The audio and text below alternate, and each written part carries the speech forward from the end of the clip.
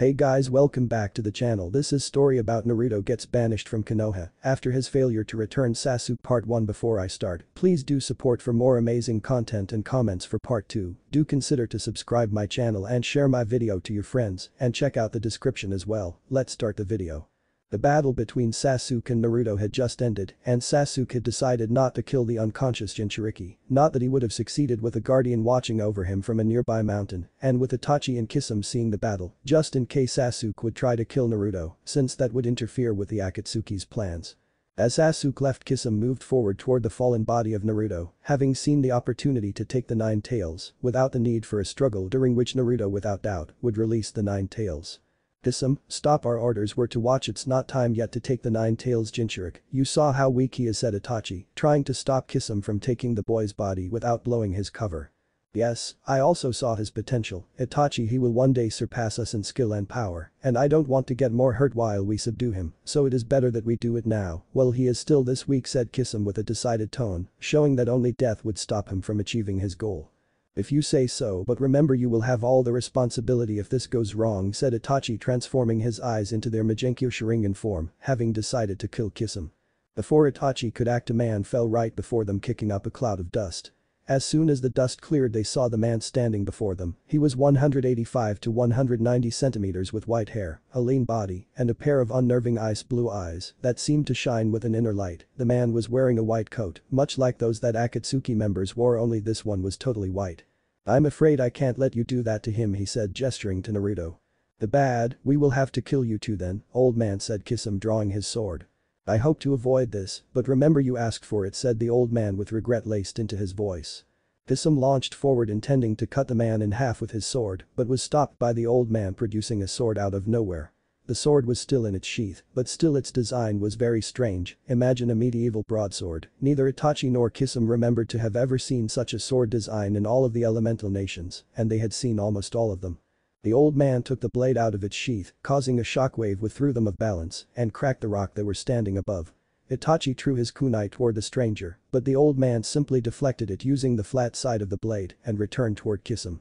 Kisame had used this time to summon forth a wave of water nearly 10 meters tall and 11 meters wide, intending to crush the old man with a wave of water and ending the battle, but the old man simply disappeared and reappeared behind Kisame, and before he could react, he punched him in the face, sending him 50 feet away and making him cough blood. Itachi used his great fireball jutsu, but the old man disappeared and reappeared behind him. Itachi ducked from the punch and attempted to sweep his opponent's feet from under him, but the old man jumped and from nowhere he simply summoned a wave of water 3 times the size of Kisame's without any hand signs, and with a wave of his hands, the wave moved to cover him and Kisame, but Kisame used his water release tide reversal to turn the wave against the old man, but he could feel his chakra reserves rapidly depleting against the old man hold over the water.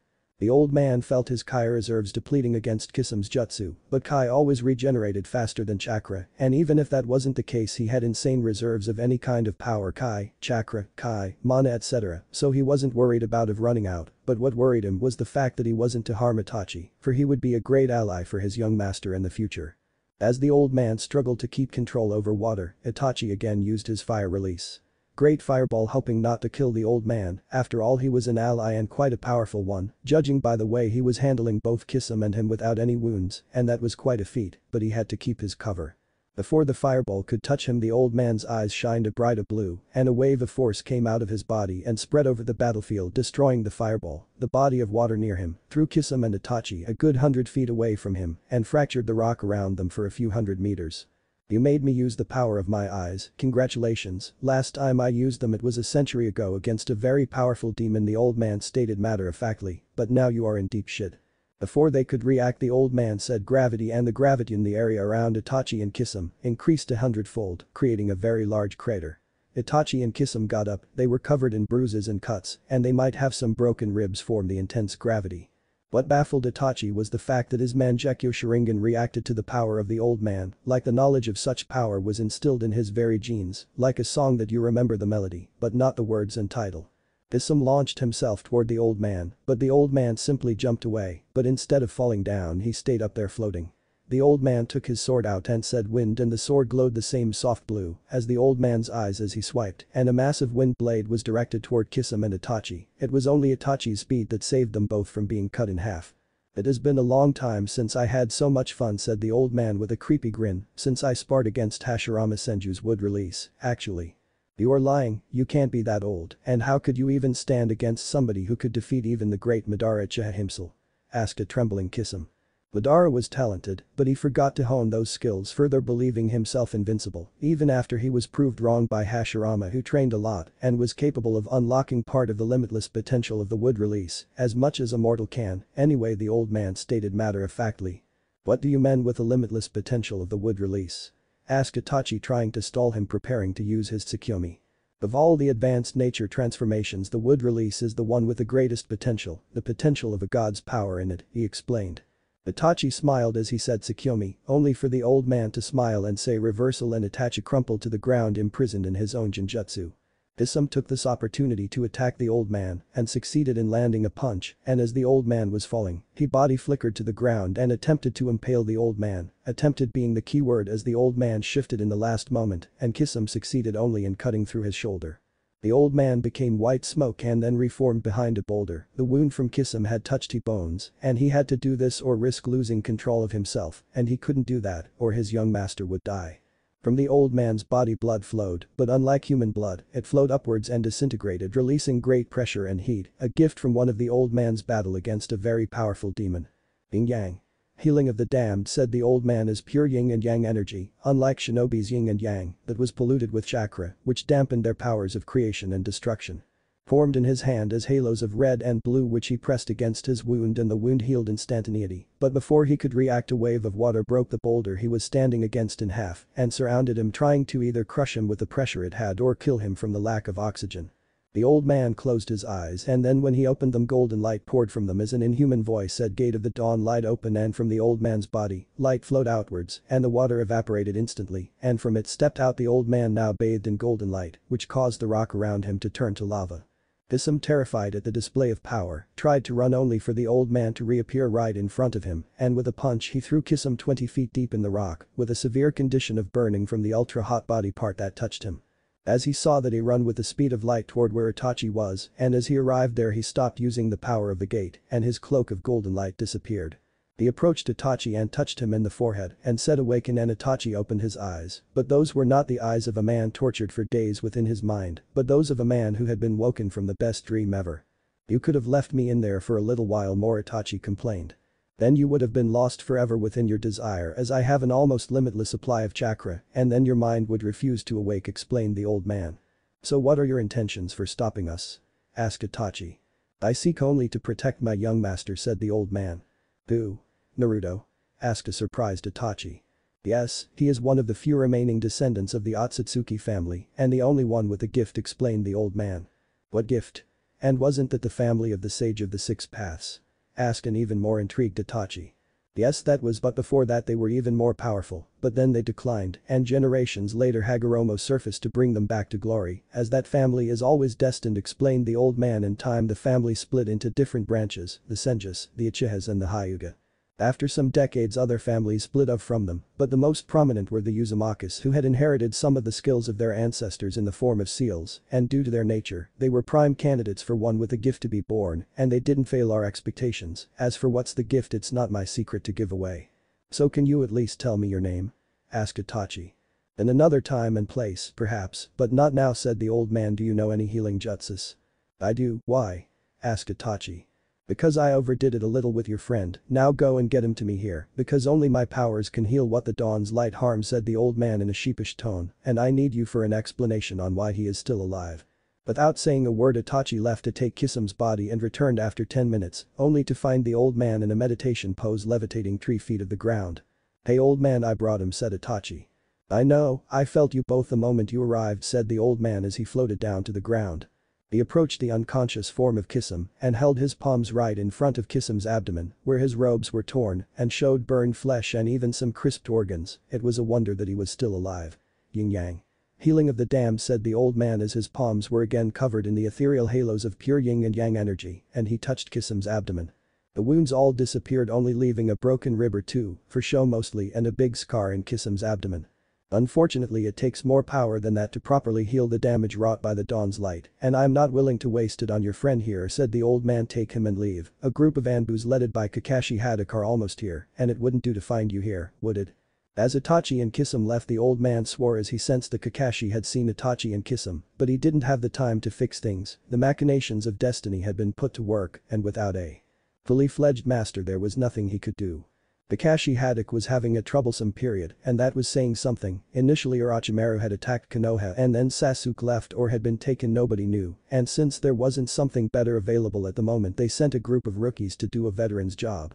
Surprisingly enough, they had succeeded. He guessed that Naruto had rubbed off on them, and then when he came to the Valley of the End, he saw two missing nins leaving the valley, and he could have sworn he saw a third person in a white coat, but then it was only a brief moment, and he could have been wrong.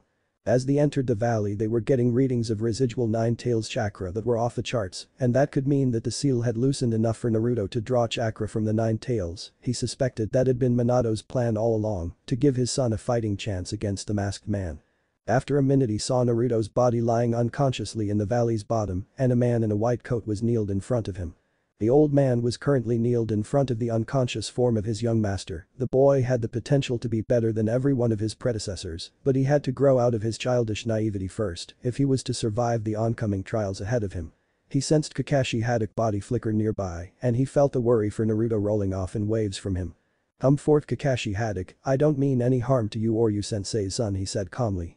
"How did you now? I suppressed my chakra signature," said Kakashi Kunai, ready to attack. "There are more ways than one to feel a person's coming, shinobi, and to save us some time I know he is Minato's and Kushina's son because I was there the night he was born, but unfortunately my hands were bound and I couldn't interfere that night, but I can today," explained the old man. "How is he?" asked Kakashi, sensing truthfulness coming from the person in front of him. "Just exhausted and some emotional trauma, but he'll get over it eventually," said the old man. "Yang. Regeneration," said the old man as he moved his hands over Naruto's body. He felt Kurama shiver within its prison as it felt a presence even older and more powerful than itself. "There, that should do it, take good care of him for me," Kakashi Haddock said the old man as he disappeared. "Wait," said Kakashi, but the old man disappeared before he could say anything. 3 days later, Konoha's hospital. "Naruto, Naruto." A voice whispered within Naruto's mind. "Don't be that evil, Jiji, let me sleep some more," answered Naruto. "I'm not Hiruzen, Master," Naruto answered the voice. "Who are you?" asked Naruto, realizing they were in his mindscape. "My name will be revealed to you later time, Master. As to who I am your protector," answered the voice. "How do you do this?" "It's so cool," asked an excited Naruto.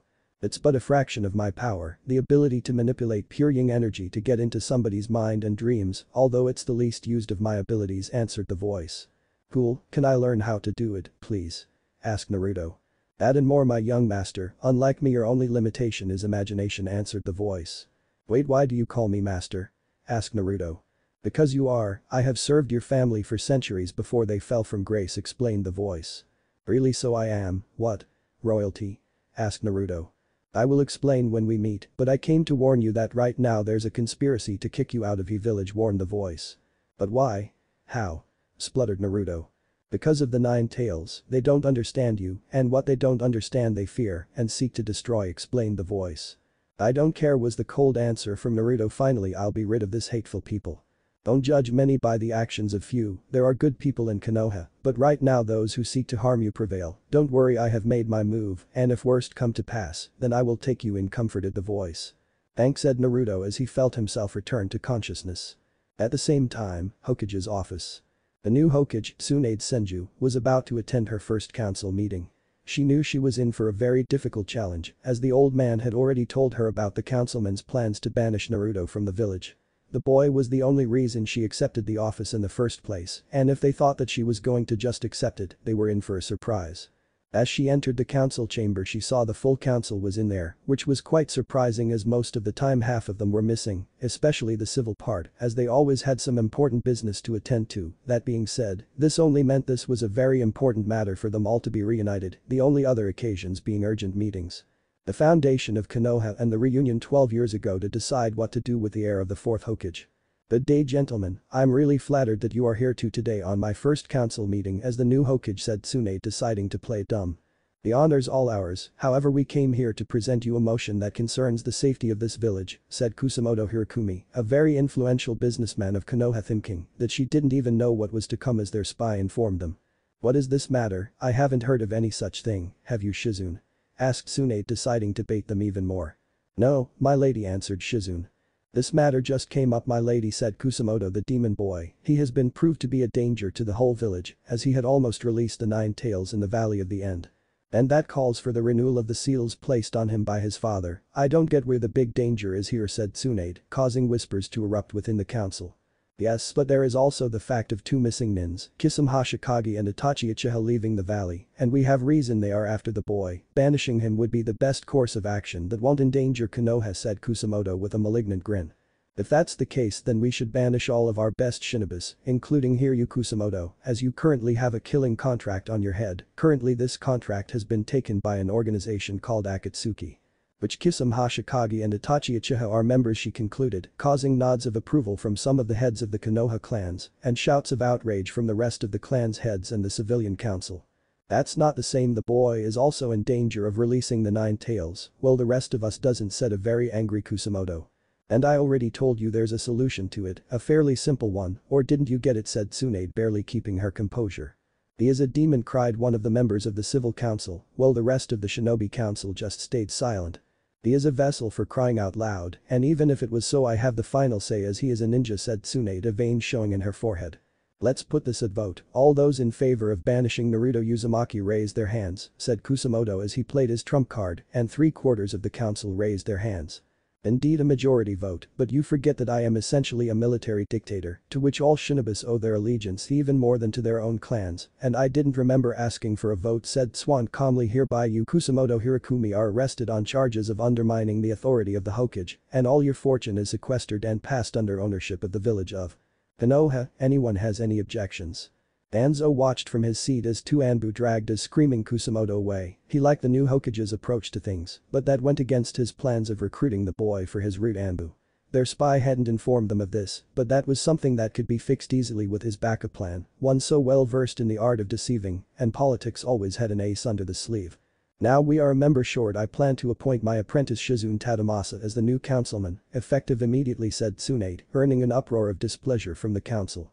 If I didn't know you better, I would think you are trying to replace the council with people loyal only to you, said Hiyashi Hyuga with a hint of amusement in his voice. I'm merely replacing a retired councilman with another who is suitable for the job, and who is more suitable than someone whom I have personally trained, said Tsunade in a sweet tone that sent shivers down everybody's spine. That's very wise of you, my lady. If we have concluded this council meeting, I have important business to attend to, said Danzo as he got up. Indeed, we are finished for today. The council is dismissed, said Tsunade as she waved her hand. All the participants of the council left the meeting room and headed outside to discuss this new development. 3 hours later, in a mountain cavern in the border between the land of fire and the land of iron, the old man came out of nowhere, causing a ripple to spread in the air around him. As he sat down in a rock, he let 2 almond-shaped jewels the size of a human eye drop out of his punctured arm into a metal box and then returned to his arm. Damn the kid, because of him I lost my favorite coat, said the old man as he said yin-yang. Heavenly restoration and golden light covered his punctured arm and healed all the punctures and the venom that had been in his body before he could lose control and level the whole mountain. I see you haven't changed, Takagi said in an ethereal voice. But it can't be, you are supposed to be dead, unless trailed off the old man Takagi. Unless I have transcended time itself. Yes, I learned how to do that. Unfortunately, I only figured it out moments before I died, said the voice stepping out of the shadows, revealing a man with gray skin and horns. Hagoromo, it's been a long time since I saw you, said the old man as he hugged him. Indeed it has, sensei. My brother would like to say hello, but he still hasn't got over sulking the fact that he left his eyes in the energy vessel and now has to rely on his other senses, said Hagoromo, as suddenly a wave of force came out of nowhere and knocked him out of balance. I heard there came a voice much like Hagoromo's own, but a bit deeper.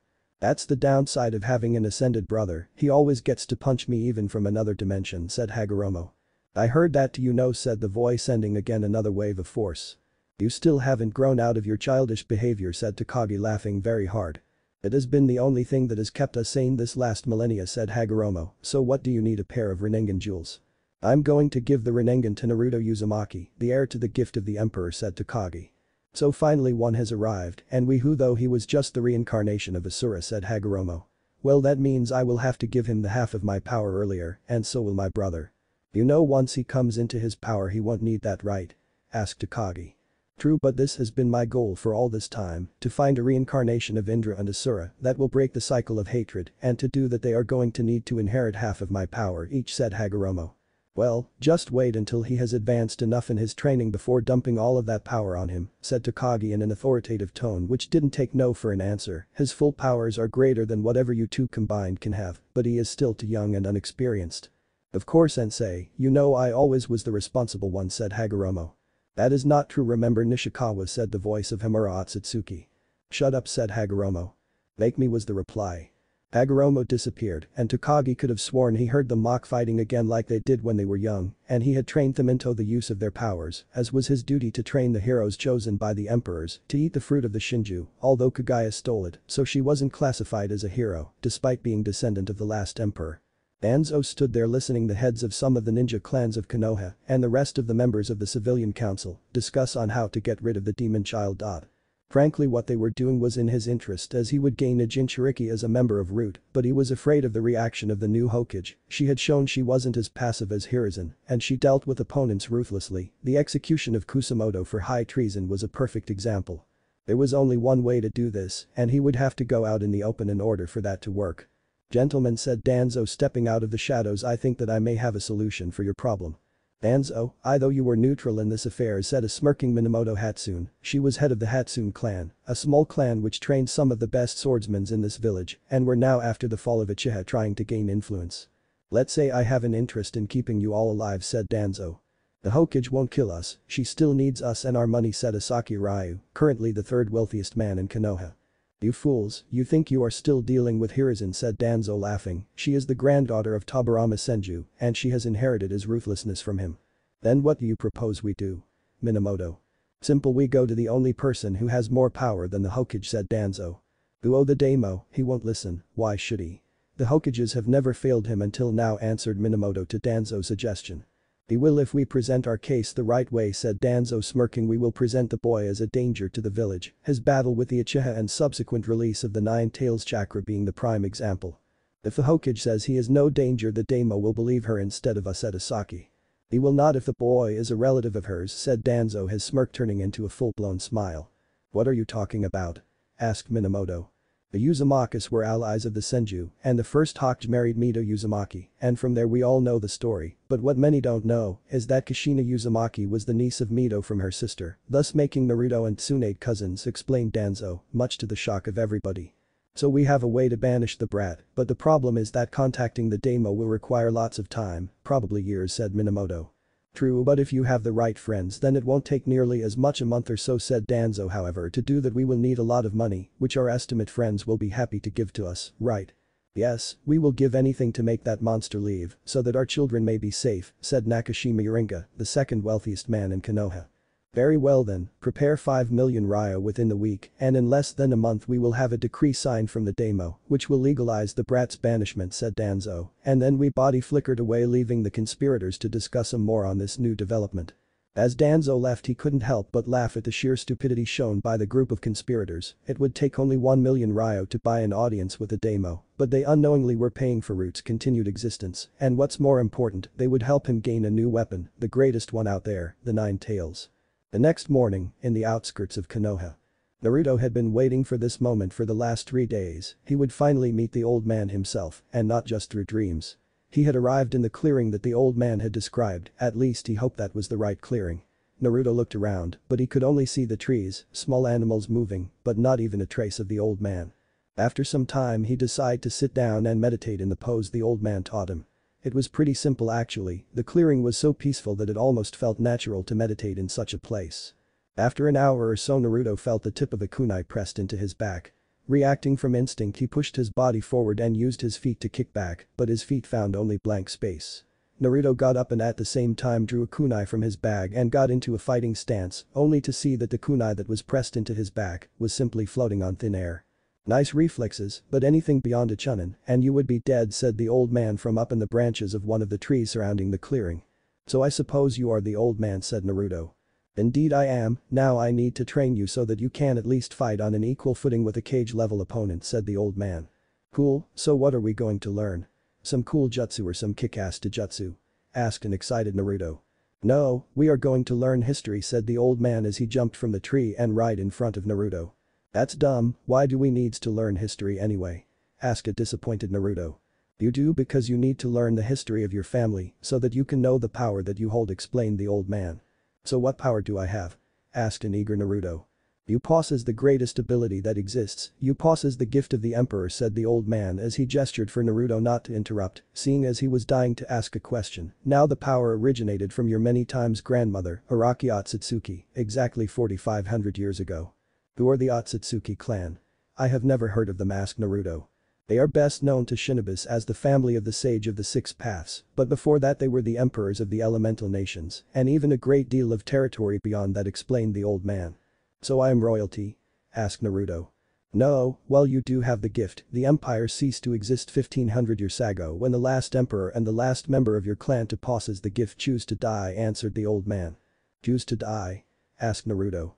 Yes, one with the gift can only die when and if he chooses, but that's not your power, it's a byproduct of your power, but we will get into that later, answered the old man. Keep telling me about this Otsutsuki clan, said Naruto. Well, your ancestor Araki Otsutsuki was the first one to have the gift, she hated war, so she sought to end it and unite the land, which at the time was in continuous war between the noble families, said the old man. In order to do that she united a group of people who had her same opinion and founded the Gamer Corps using her vast power. We gamers have the ability. Well, to make our lives as a game, the most useful ability was the one called Dungeon Creator, which allowed us to create a pocket dimension in which we trained, our power grew quickly, and the wars were finally stopped, and your ancestor was chosen as the first empress. In time the gamers noticed that they could cheat through their power, and from the best of them a Black Ops group was created. I myself was the best cheater of my generation, and became the last emperor's personal bodyguard and assassin. In the end I was entrusted by him with immortality, and chosen to train the new emperor, finished the old man. So you are my mentor? Asked Naruto. Yes, now about your power. The gift of the emperor is a pretty simple power, said the old man, taking out a scroll. It allows you to take things from fiction and make them real. For example, in this scroll, there is a description of the crystal that gives the power of a gamer. You can take it out and then you will simply have to break it and you will have the power of a gamer. But you must, because every emperor must have it. So how do I do it? Asked Naruto. But I don't know, the last emperor said you must try to put your hand in the scroll and the story and the rest would be instinct, said the old man. Really helpful, old man, said Naruto. My name is Takagi, and for as long as we train together you will call me Takagi-sensei or sensei, said Takagi. Yes, sensei, said Naruto as he tried to put his hand in but failed every time he tried. Naruto tried to put his hand into the scroll once more but failed again. He had been trying for the last 3 hours, but to no avail as he always failed. In a gesture of rage he punched the scroll, but the very anger he now felt caused something inside of him to click, and instead of hitting the scroll his fist, and due to the momentum his entire arm fell inside the scroll, and he felt with his hand the big pile of gems, and he took one. Naruto looked at the gem, it was almond-shaped, about the size of his hand, it had a deep purple color, and it radiated pure power that he could now see clearly, but no more than him. After taking out the gem Naruto had began to see the power of everything mostly in levels, and his was simply level. Apparently his gift of the emperor couldn't be measured in levels like most other beings' power. Remembering what Takagi said about the gem he crashed it into his fist, quite easy apparently, and he felt his body filling with the power that was once in the gem. He tried to use the dungeon creating skill, and a panel appeared in front of him. Enter name of the dungeon and enter level of the dungeon, and Naruto simply said chakra training dungeon, and after some thought he had a brilliant idea, dungeon level 100, and he found himself standing before a gigantic bear, as tall as the 9 tails. Made of blue chakra with a sign above his head, chakra bear LVL 991. The bear at the side of him roared and charged and Naruto tried to escape, but he couldn't as the bear hit him with his gigantic paw and sent him hundreds of feet away, breaking every bone in his body.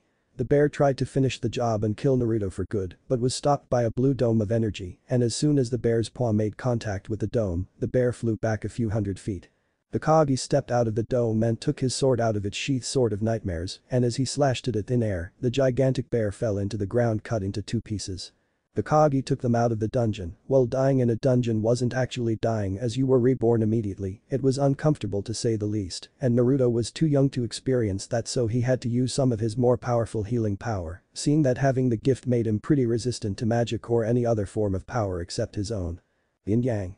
restoration of the empire. That little technique had no visible after effects, but was the only power that would work on him without him exhausting himself. That use of the yin-yang was created by the first empress when she noticed her immunity to the powers that others yield, and that worked as he heard Naruto's bones creak as they returned to their places and fully healed.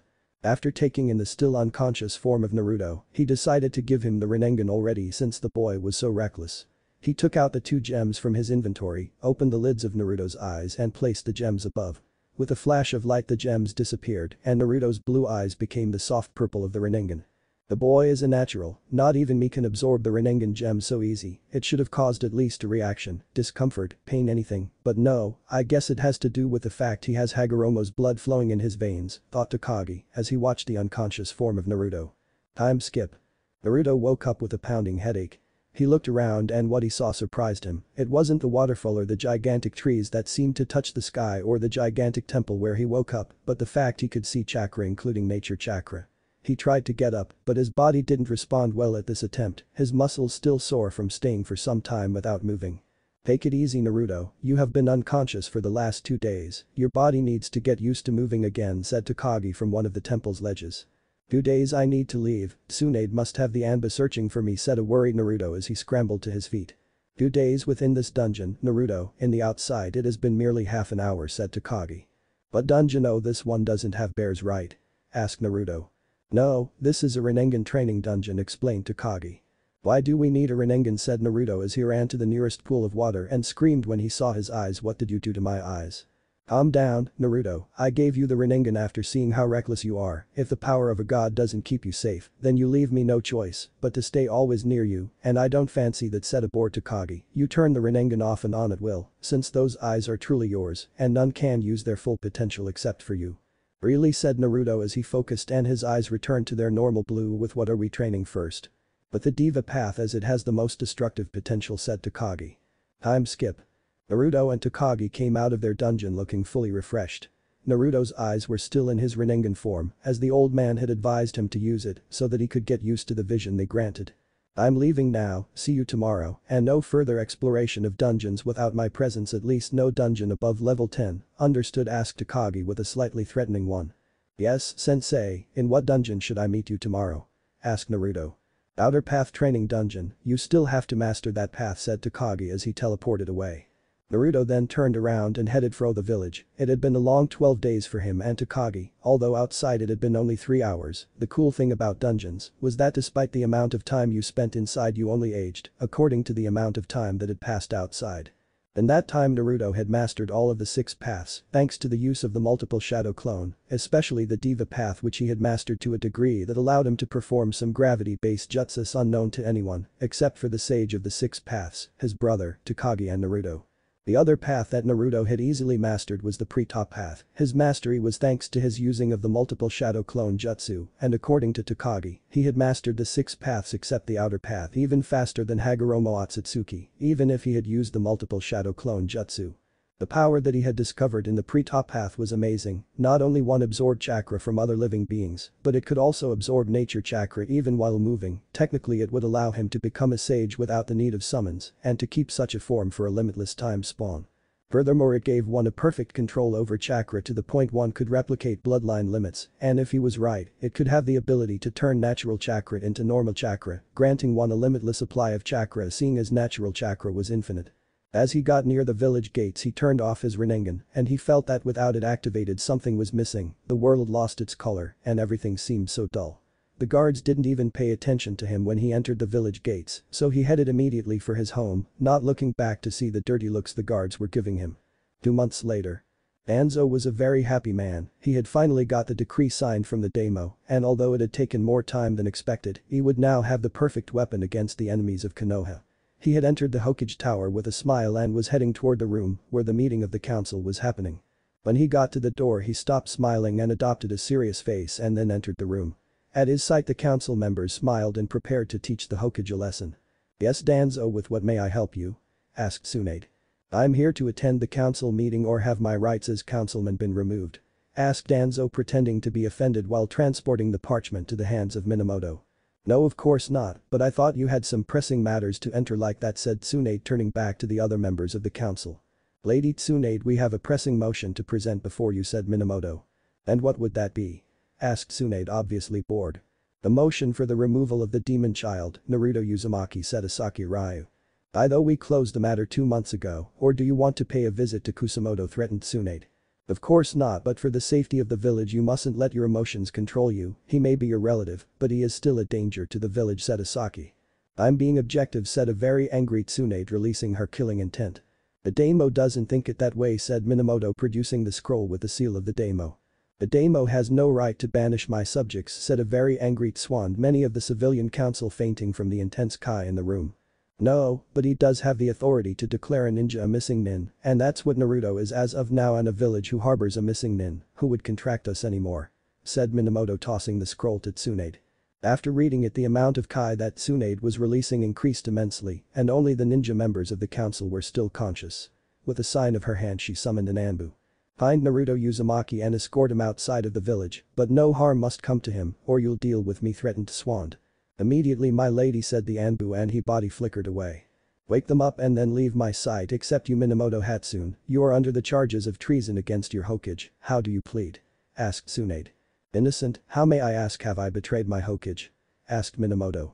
You have undermined my image in front of the daimyo, and last time I checked that was treason, said Tsunade, waving her hand, and 2 Anbu entered the room. You are doing this just because you don't want the boy to be banished, said Minamoto. Be that as it may, be, you are still guilty, take her away, said Tsunade to the 2 Anbu. Her replacement will be Kakashi Haddock. Anyone here has any complaints, said Tsunade, and when she got nods of no she said, very well, you are dismissed. In the meantime, outside of Naruto's apartment. In the last 2 months Naruto had fully mastered the power of the Rinnegan and had been trained in the other powers by Takagi. He was allowed to even slay Asuras and Divas and acquire their powers, so it wasn't a surprise that he felt the Anbus approaching, especially since they were oozing negative emotions. 2 Anbus, one wearing a tiger mask and the other a fox mask, body flickered in front of him. Naruto Uzumaki, you are hereby banished from Konoha by the order of the daimyo of the Land of Fire, said the Anbu who had the tiger mask. On what grounds? Asked Naruto. You are a danger to the village and you are a demon, aren't those reasons enough? Asked the fox Anbu. Not for me, but since you don't want me anymore I'll get my things and be off, said Naruto as he headed toward his apartment. No, you're not, you are a missing nin, and so you will leave with only the clothes you are wearing, said maliciously the tiger Anbu. I don't think so, said Naruto as he was about to enter his house. You just made my day, said the tiger Anbu. Fire release. Fire bullet. Naruto, sensing the chakra spike, teleported away and saw as the fireball touched the wall and the wall exploded. He turned his Rinnegan on and he said lightning release. Heavenly artillery without making any hand signs as his pre-top path made it useless, and 5 streams of electricity came out of his hands and headed for the Anbu, who dodged and retaliated by using the fire bullet jutsu again. Naruto dodged, summoned a massive storm of flames through the use of magic by muttering a few words. That kind of magic needed no power, only the ability to calculate, which Naruto had in abundance. The storm took them by surprise, and the tiger Anbu quickly made some hand signs and shouted fire release. Fire torrent, and from his mouth a large stream of fire came out, but it only served to strengthen the firestorm more, and he was hit by it. When the storm cleared, the tiger Anbu was laying in the ground completely nude since his clothes had burned in the fire and his body was covered in nasty burns, which would kill him if he didn't get medical attention. The only reason he was alive were his chakra-imbued clothes.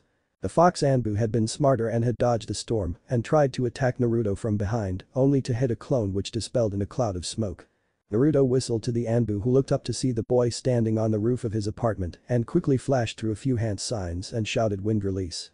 1,000 cutting blades and a strong wind gust which held the power of 1,000 blades headed toward Naruto, who muttered a few words, and an arrow made of golden light headed toward the Anbu and passed right through the enemy jutsu, which ceased to exist since Naruto absorbed all the chakra it held and pierced the Anbu right below his heart, a fatal spot, but not immediately. He entered his house and put all of his items in his inventory and then proceeded to teleport away in the forest outside of Konoha. When teleported in the forest, he stumbled a bit and cursed himself. He had never been very good at long-range teleporting since the calculations changed a bit and he had yet to master them as he did with the rest of the calculations of that magic. Come here, Takagi, I have already sensed you, said Naruto as he sat down in a meditative pose. So they succeed to banish you, the fools, they have no idea what they have lost, said Takagi as he took the same pose as Naruto. They even sent a couple of aggressive Anbus, but I dealt with them, said Naruto. I should go down there and turn that village into rubble, but there are still good people there and they don't deserve to suffer for the wickedness of few, said Takagi, seething with rage. What do we do now? asked Naruto. Now we turn you into the mightiest warrior this world has ever known, since the last emperor, said Takagi, with an all-too-sweet tone, and Naruto knew he was in for a lot of pain. In this 2 years Naruto had fully mastered the normal powers of the Rinnegan. The curious thing about the Rinnegan was that it simply mirrored the human potential. Everything that can be done with a Rinnegan can be achieved through training, although it could take insane amount of time to achieve such a level of power.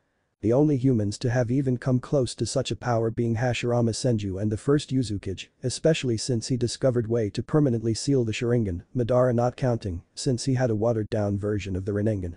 The eyes spared Naruto the need of centuries of training and allowed him to delve further into the Rinnegan's more advanced powers. One such example being the power of the pre-top path to absorb nature energy, even if you were moving, and turning it into normal chakra, but it could also be used to maintain the Sage mode for an indefinite amount of time. According to Takagi, the eyes were as powerful as the owner, which meant he was the only one, alive, to be capable of yielding the legendary power of Hagoromo Otsutsuki. Akka, the sage of the 6 Rinnegan, had the added benefit that it allowed him to use every special jutsu derived from the eternal Mangekyo Sharingan, and it had none of their drawbacks. He had also learned different magical discipline, at which he excelled, especially when it came to magical dueling, vast area spells and runes, although he was still lacking when it came to potions or the more mundane spells. When it came to the usual ninja stuff he could be considered an S-rank ninja, but that was if he used his Rinnegan and magic, and he didn't like to become dependent on them. The area he most liked was Fuinjutsu, which was no surprise due to his Uzumaki heritage, and the Namikaze heritage gave him a speed and dexterity bonus which was gladly accepted. His current level in Fuinjutsu was Exotic Fuinjutsu Mastery LVL 15, but he was currently stuck there because it needed too much X to gain a new LVL. And despite he used it every time he fought in his dungeon dimensions, the advanced mastery was hard to level up. Naruto had managed to recreate the Flying Thunder God technique and had improved it a bit, although this new improvement had yet to be tested. He had also learned the art of technique creation. The process was pretty boring, as it involved calculations, as it was needed to calculate which hand seals were needed for the jutsu, the right way to mold the chakra, etc. Strangely, being the son of the Yellow Flash gave him an plus 30% X when it came to new technique creation. He had already achieved to create 3 new jutsu, although one might be considered a new bloodline limit. The first was meant to imitate the Susanoo, but was also meant to be way superior to it in the same time. It evolved from a simple technique to a full-blown nature release. He nicknamed it the Celestial Release, as it was used to draw mystic energy, nor chakra, mana, kai etc., and give it a shape, the shape of an armor, which increased the wearer's strength, speed and regenerative abilities. Now, while the Rinnegan didn't give the ability to create bloodline limits, seals could take 2 or more different chakra natures and merge them to create a new bloodline limit, and then the chakra was introduced into the body's chakra pathways little by little, causing it to imitate the new chakra. The only reason this wasn't done was that it put the body under a lot of pressure. Enough to kill, and it was only thanks to healing spells and the yin-yang heavenly restoration that Naruto survived the process. The second was the ultimate jutsu, a one-shot kill technique capable of bypassing every kind of defense one might have, and the yielder of such a jutsu could technically speaking destroy armies without even getting a scratch. The technique was a kenjutsu, a sword jutsu. It could be performed with any sword as long as it was made of chakra-conductive metal and that the user had enough chakra. It worked by causing the sword to go through dimensions, multiple dimensions at once, to avoid a Kamui user to survive by becoming intangible, and the tip of the sword was transported right inside of one's body, usually in the middle of the heart, in the frontal lobe or at the intersection between the brain and the spine, meaning instant death. The only downside being that only those with really large chakra reserves could even think about using it, since it required a lot of chakra to utilize. The third was an army killer jutsu. The jutsu was an lightning release technically speaking, because the user only spent minimum amounts of chakra to gather the clouds and then to cause lightning in the clouds to become stronger by tenfold, which wasn't done by chakra, so one only needed to start the reaction and then it continues on its own. The result was a massive thunderstorm which could be directed by small amounts of chakra to hit any target in a half-mile radius. The lightning bolts from the storm were truly destructive, especially when used against large numbers of foes. In those 2 years he had gained a reputation as the Lightning Fox Warrior or as the one-man army, due to him always taking almost suicidal missions, alone, and coming out unscathed and successful. The first nickname was earned by using his father's Flying Thunder God, which he used in the form of Senbons who had a small piece of paper with the formula attached to it in combination with his army killer jutsu that he had named Lightning Release. Heavenly Retribution. Well, the second out of the fact that he could create up to 2000 clones and still have enough chakra to equal that of a few Jonins, and the way he utilized them made him resemble more to a small army than to a single ninja. The Kage appeared before him using his teleport ability. He was wearing armor beneath his usual white coat, which meant a lot of trouble. "Naruto, come here," now said Takagi with a concerned voice. "Yes, sensei," said Naruto, appearing right in front of Takagi in a burst of speed. "It's time for your first mission of an emperor class," said the man. "Well, that's good, right?" asked Naruto. "Not so good, you'll have to face a demon," said Takagi with a frown. "Didn't the previous emperors kick them all out?" asked Naruto. "No, not all of them, they're just too many to get rid of completely," explained Takagi. "So this one is particularly dangerous?" asked Naruto.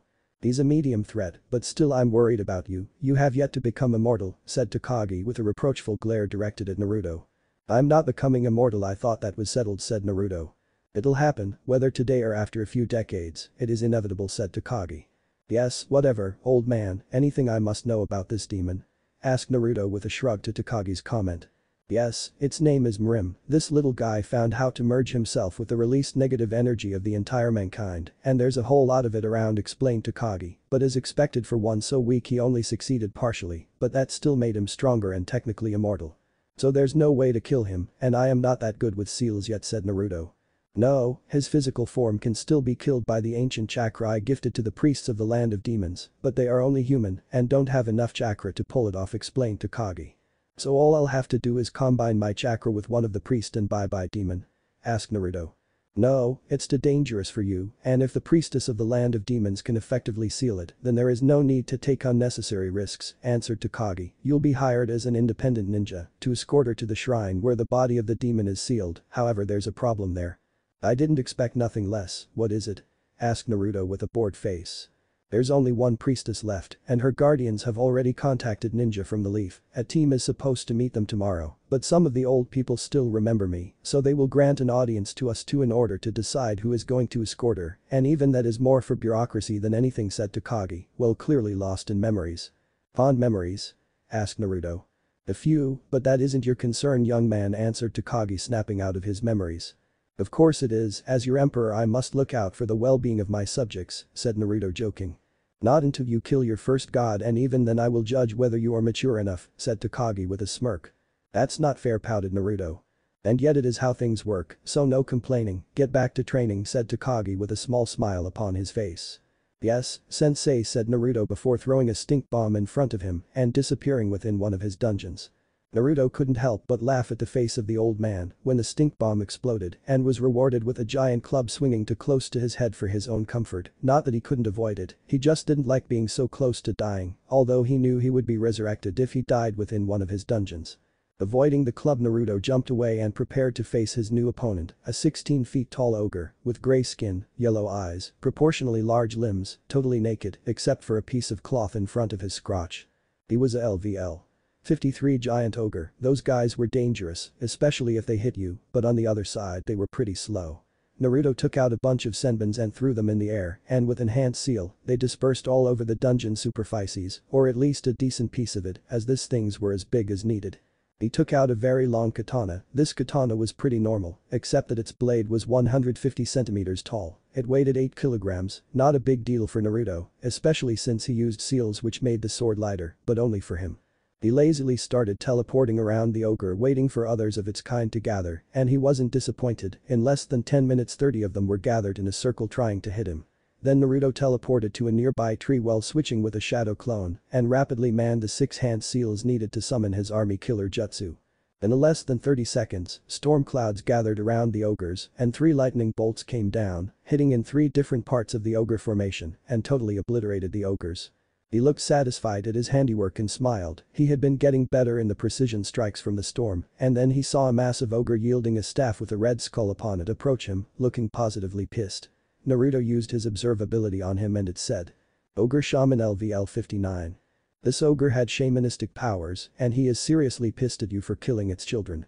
Naruto smiled, that was what he was after. The ogres he had just killed barely gave him enough XP to fill half his level up meter, and this was only an LVL. 6 Dungeon, since Takagi stopped Naruto from going into higher levels since he refused to become immortal, or maybe he just cared too much for him, either way, it seriously pissed him off, especially as it was Takagi who told him that he was a prodigy, surpassed only by the 1st and 5th emperor. Naruto snapped out of his thoughts in time to teleport away from the tree just as it was struck by a lightning, not as powerful as his, but still strong enough to do some big damage. Okay, playtime over, said Naruto, going through 8 hand C's and said ninja art. Piercing sword of truth. His katana's blade glowed with all the colors of the rainbow, especially the first 10 centimeters of its blade. In a second the glow was over and the ogre fell, blood coming out of his mouth as his brain was cut in two from the inside of his head, no outside injuries.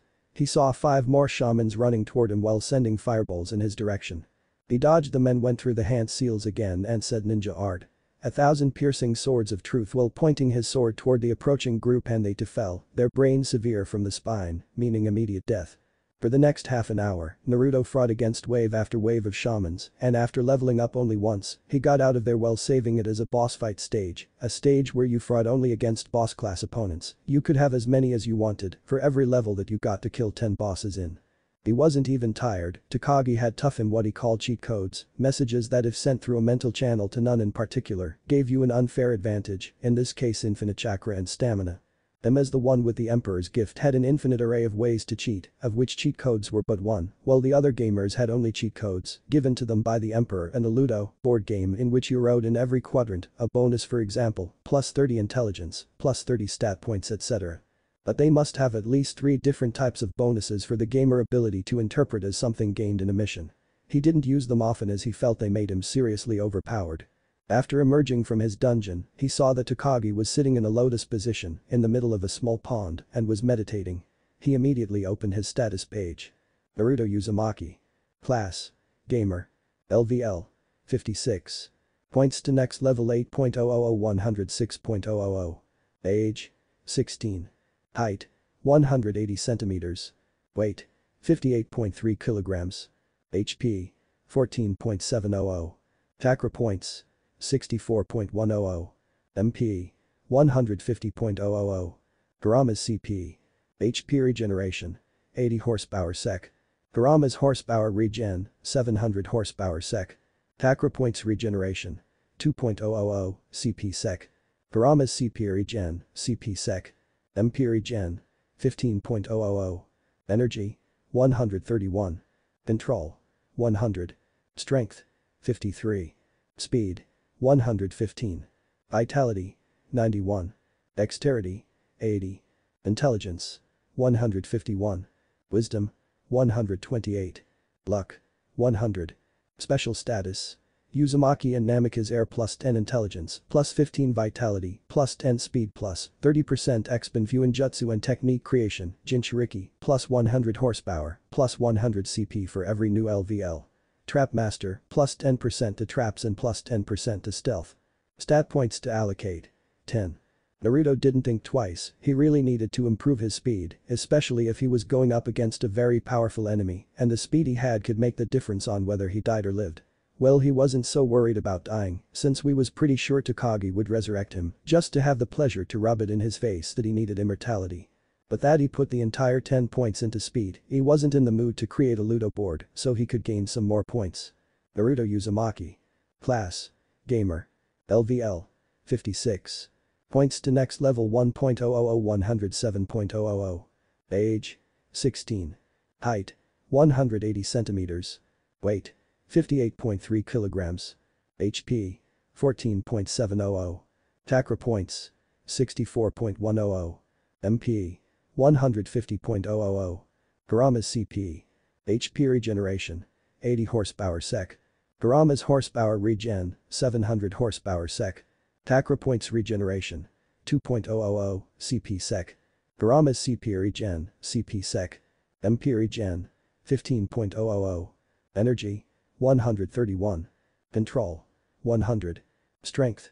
53. Speed. 115. Vitality. 91. Dexterity. 80. Intelligence. 151. Wisdom. 128. Luck. 100. Special status. Uzumaki and Namikaze Air plus 10 intelligence, plus 15 vitality, plus 10 speed plus 30% exp Fuinjutsu and technique creation, Jinchuriki, plus 100 horsepower, plus 100 CP for every new LVL. Trap Master, plus 10% to traps and plus 10% to stealth. Stat points to allocate. 0. It is good to know that I have gotten rid of the Prankster King status, though Naruto that thing was really a pain in the ass, and then he added as an afterthought, I should really stop using the Ludo game board, that thing has made an really overpowered ninja, especially when it comes to chakra and mana regen. When he opened his eyes he saw Takagi standing over him with a scroll in his hand and with a very evil smirk. Before Naruto could do anything Takagi dropped the scroll, which emitted an obnoxious brown-colored gas, which really stank. Takagi, you will pay for this, shouted Naruto, dispelling the stink gas.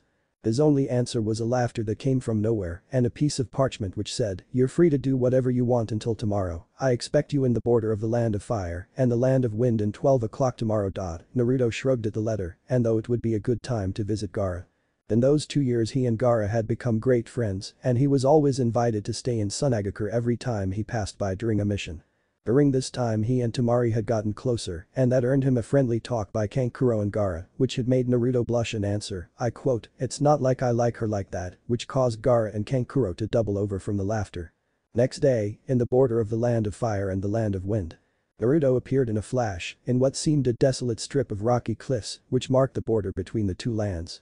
He saw Takagi was already there, wearing the same armor as yesterday and keeping a sword much like Zabuza's, only this one didn't have any bandages to hide the silvery metal, which he recognized as mithril.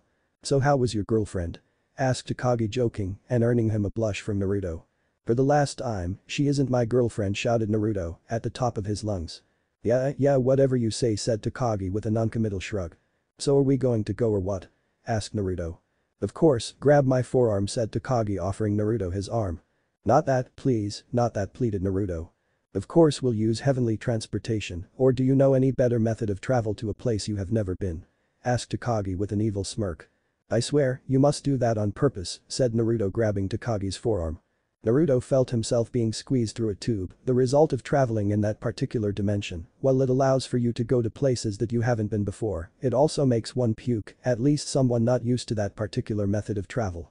When the squeezing feeling stopped, he and Takagi were standing in the middle of a courtyard filled with different trees, bushes, and among those bushes grew small flowers.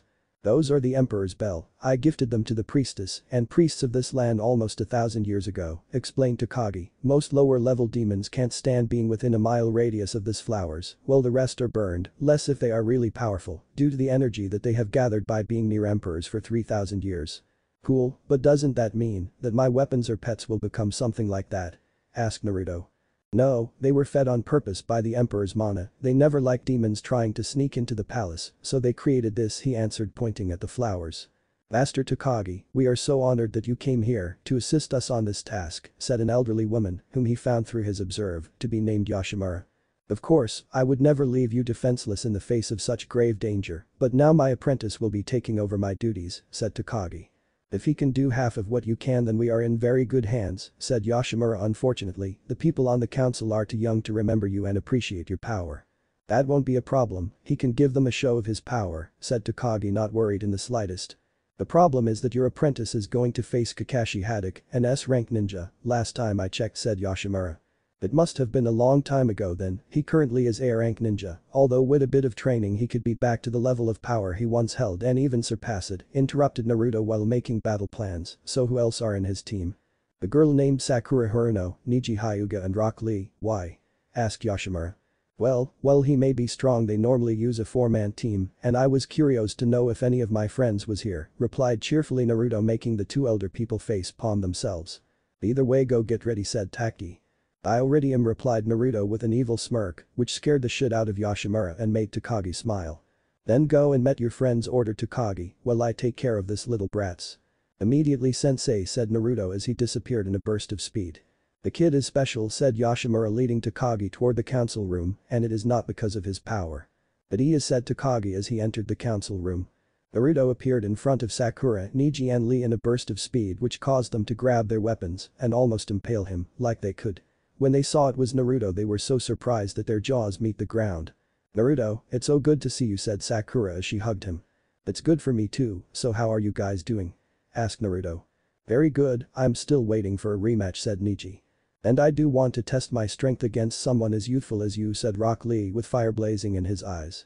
Get in line, I'm pretty sure I'm going to fight Kakashi first, answered Naruto, which caused their eyes to go wide. But he is an A-rank ninja, how can you hope to defeat him? Asked a worried Sakura. I have a few tricks up my sleeve, answered Naruto with a smirk.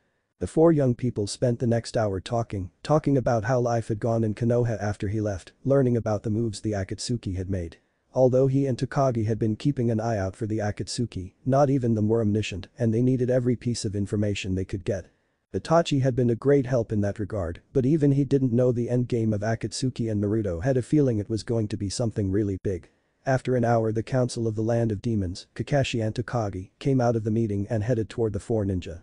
The council stopped at the entrance of the garden, but Yoshimura, Kakashi and Takagi moved toward the young ninja, and by the way that their chakra flared, they were positively pissed. Kakashi-sensei, it's great to meet you again, said Naruto with a bow. Nice to meet you too, it has become very boring in Konoha without you around, said Kakashi, ruffling Naruto's hair. What can I say, I'm unique, said Naruto with a very big grin. Don't give yourself so much credit, said Kakashi, you know Tsunade has been giving hell to the council for your banishment. Well, knowing her temper, I'm surprised she didn't gut them instantly, said Naruto with a passive look.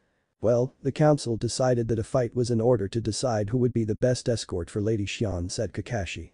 Well, I'll make sure not to hurt you too much, we can't have a member of the council going to a meeting covered in bruises, said Naruto with a mischievous grin.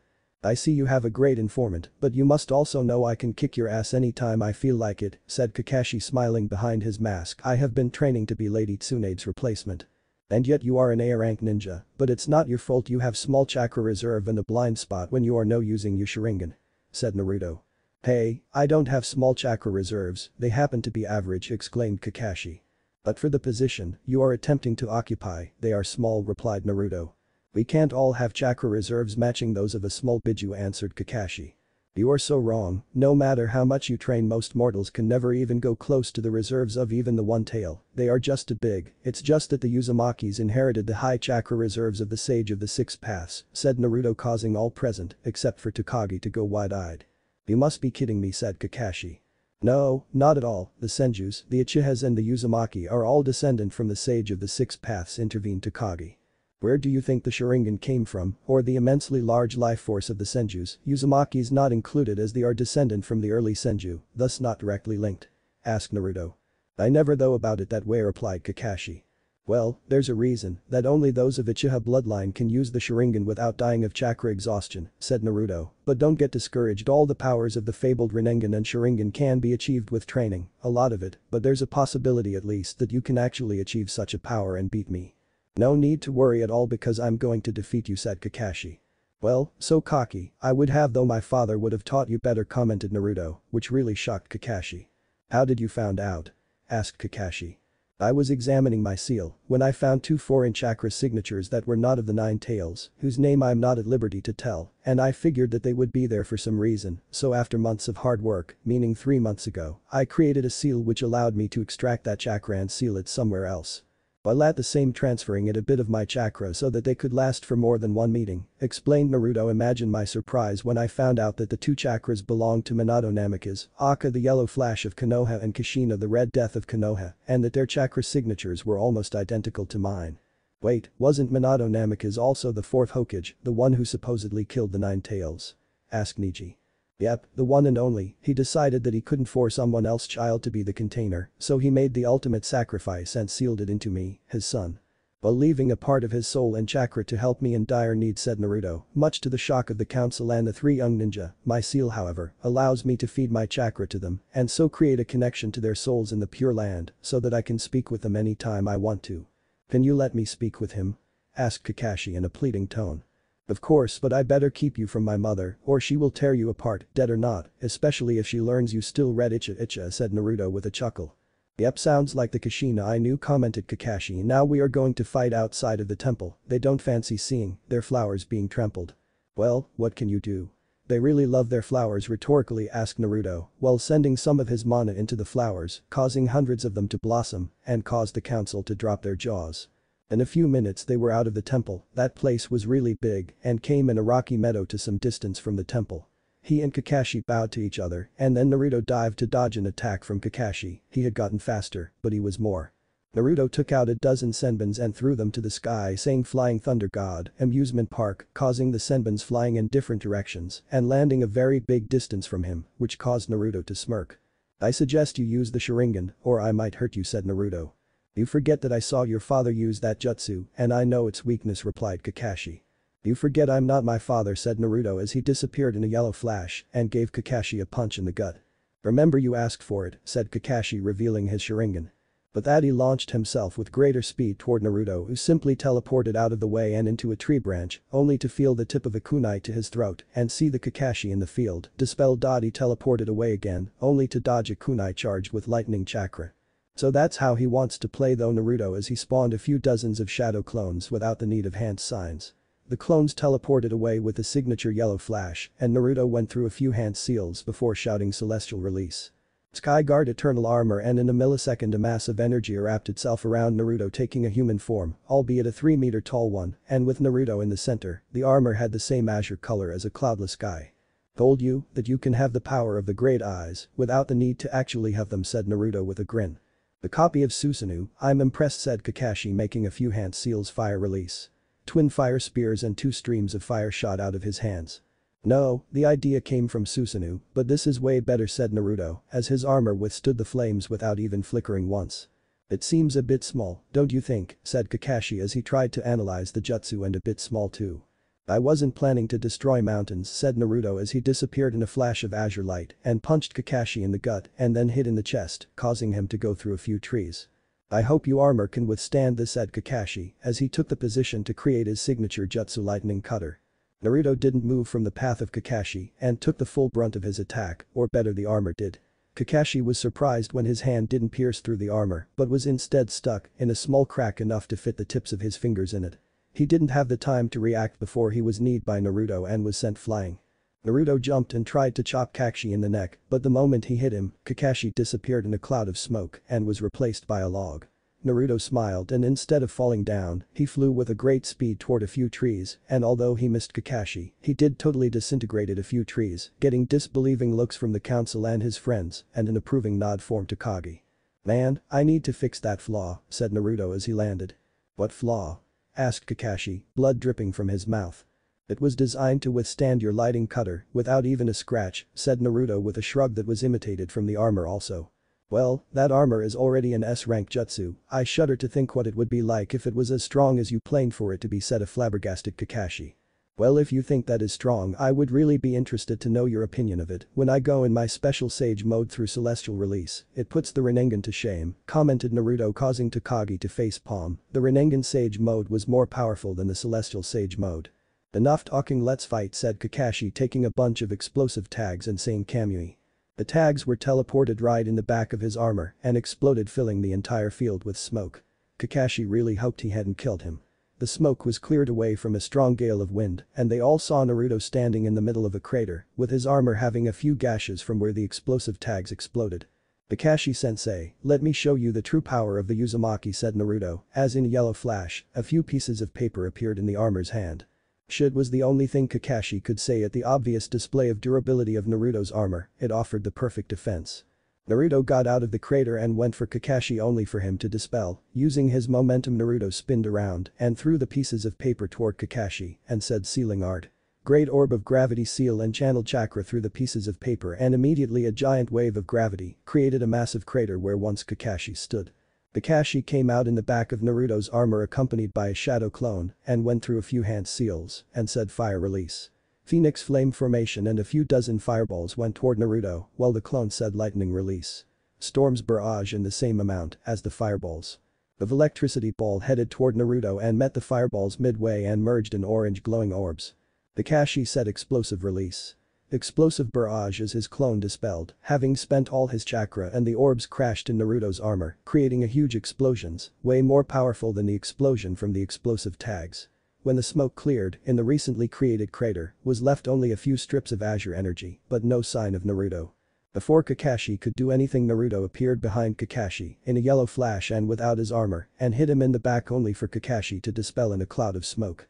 Kakashi came from the underground and hit Naruto with a chakra-enhanced punch, right in the jaws, sending him flying seemingly unconscious. As Naruto hit the ground, a second Naruto, clad in his armor, appeared right behind Kakashi and placed a seal on him which caused Kakashi to go stiff and fall to the ground senseless. The Naruto standing in the ground dispelled, revealing to be a shadow clone. He immediately dispelled his armor and neared Kakashi and started to transfer some chakra and placing a few healing seals on him since his CP and horsepower meter were flashing red and covered his eye. "I think we saw who won," Isui said Yoshimura to a member of the council. "Indeed, the boy wins this contract, he will be the one to escort Lady Xian to the shrine," said the man named Isui as he turned and left. "Congratulations, Naruto, but what was that armor made of, because I saw it and it wasn't chakra," said Nichi. "It's a secret," said Naruto. "Awesome jutsu, Naruto, the flames youth burn bright in you," said Lee with fire in his eyes. "I still want to fight you, but later, when I have grown a bit stronger." "The same goes for me," said Nichi, a small smile having made its way in his lips. "Whenever you feel like it," said Naruto and he turned toward Kakashi who was up and smiling, his seal and chakra having restored him at his fullest. "Thanks for the chakra and seals, also brilliant strategy," complimented Kakashi. "Thanks, it means a lot coming from a genius like you," said Naruto with a bright smile. "Not such a genius after all," said Kakashi scratching the back of his head. "Are you sure you don't need any help with this? We would be more than happy to help you." "Nah, I can handle it," answered Naruto, which made everybody sweat drop. "You never change, do you?" asked Kakashi rhetorically. "Never, now take this seal and when this mission is over push some chakra in it and it will take you to my hideout," said Naruto. "Why?" asked Kakashi. "So me and the old man can help with those low chakra reserve and take you back to the S rank you once were," said Naruto. "Even if you helped me with my chakra reserves, it would still be in vain, the eye consumes too much and it stays active all the time," explained Kakashi. "Well, the old man can help you with it, he is a legendary seal master and that is a rank, the highest possible. I still am an exotic seal master, meaning I still have to achieve the adept seal mastery before I become a legendary seal master," explained Naruto. "Do you think he can seriously help?" asked Kakashi. "Of course, the last person who was a legendary seal master discovered how to permanently seal the Sharingan and possibly the Rinnegan. Helping you will be a piece of cake," said Naruto. "Now I must leave, I mustn't keep a lady waiting."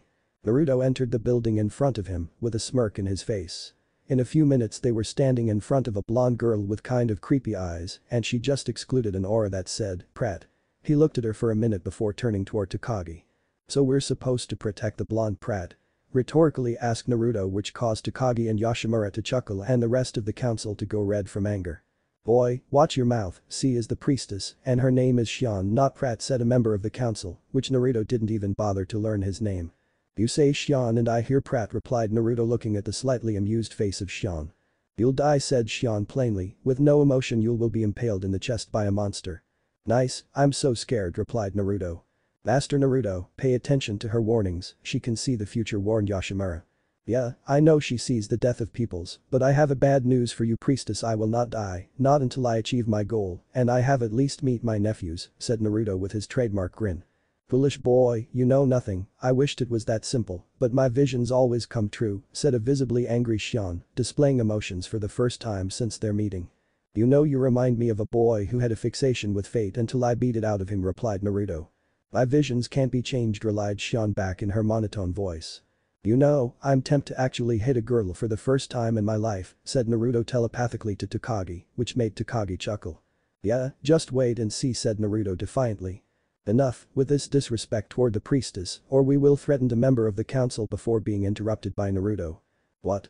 Hire the Leaf team, you will not because you need the best and I am the best, so shut up and let me do my job," said Naruto rather angry. "Why do councils have to be pricks with a stick shoved up their asses everywhere?" "Naruto, you will not fall to their level," said Takagi in a calm voice, but that showed great disappointment. "Yes, sensei," said Naruto with a slight bow toward Takagi. "Very well, and you will not disrespect him anymore or else there will no longer be a land of demons, understood," said Takagi, the last part and he said in a demonic voice and the council members nodded. "Well, we will be retiring to our room," said Takagi, and as he was leaving the room he added, "Oh, and by the way we will be sleeping in the room next to the priestess." As Takagi and Naruto were walking along the hallways toward their temporary room, Naruto looked positively angry and he entered the room so angry you could actually steam coming from his ears. As soon as they entered the room they would be standing in, Naruto summoned some chakra ink and guided it with his chakra to form into a triangular seal, which glowed blue before becoming totally invisible. Takagi sat on a chair and smiled. You did very well, commented Takaki. Are you sure? Won't the spy get suspicious that we used a mental channel that can be spied in very easily? Asked Naruto. No, since there are very few that can actually do that, he would think that we didn't think that anyone could do that, so we were very lax on security, answered Takagi, taking out a pipe and started smoking a foul-smelling herb, which actually made the brain work even better. Seriously, paranoia is the sign of a true ninja, but then again, I'm not exactly a ninja, said Naruto with a shrug.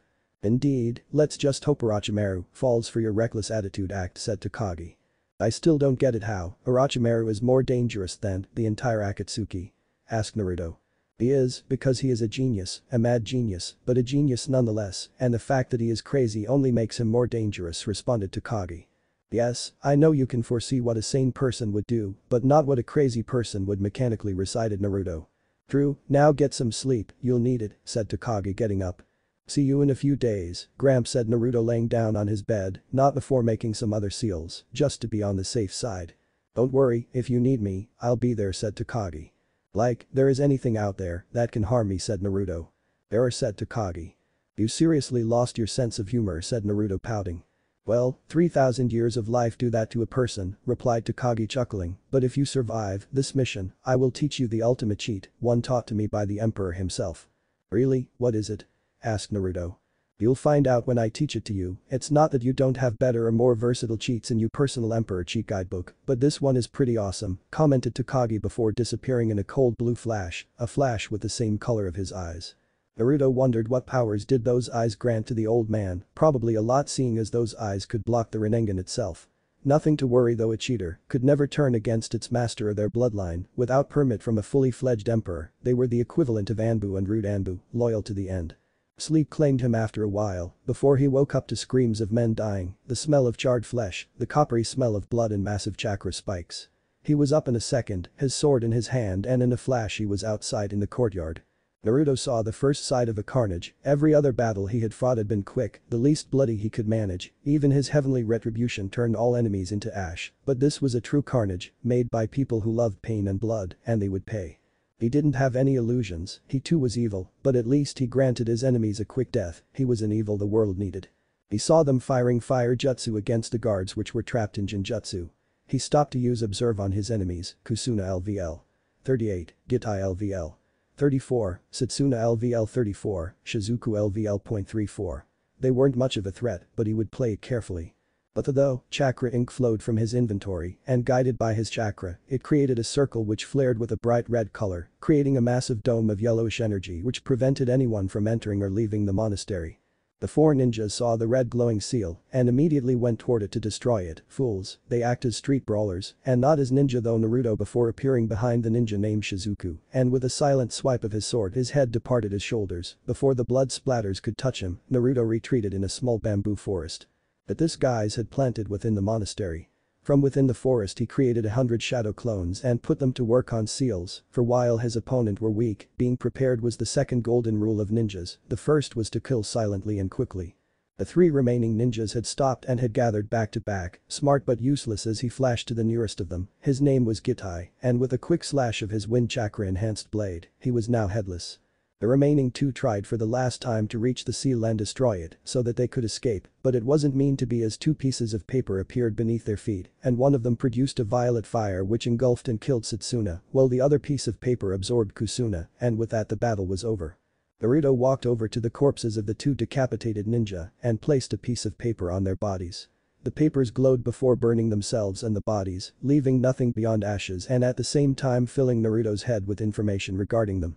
The information he got made him frown. The demon, or at least half of him anyways, had found a way to give them some of his power. No wonder they were acting so mindlessly. He turned around to see the surprised faces of the guards. He didn't care, so he walked past them and toward the council, which had arrived only moments earlier, and they too were surprised at the demonstration.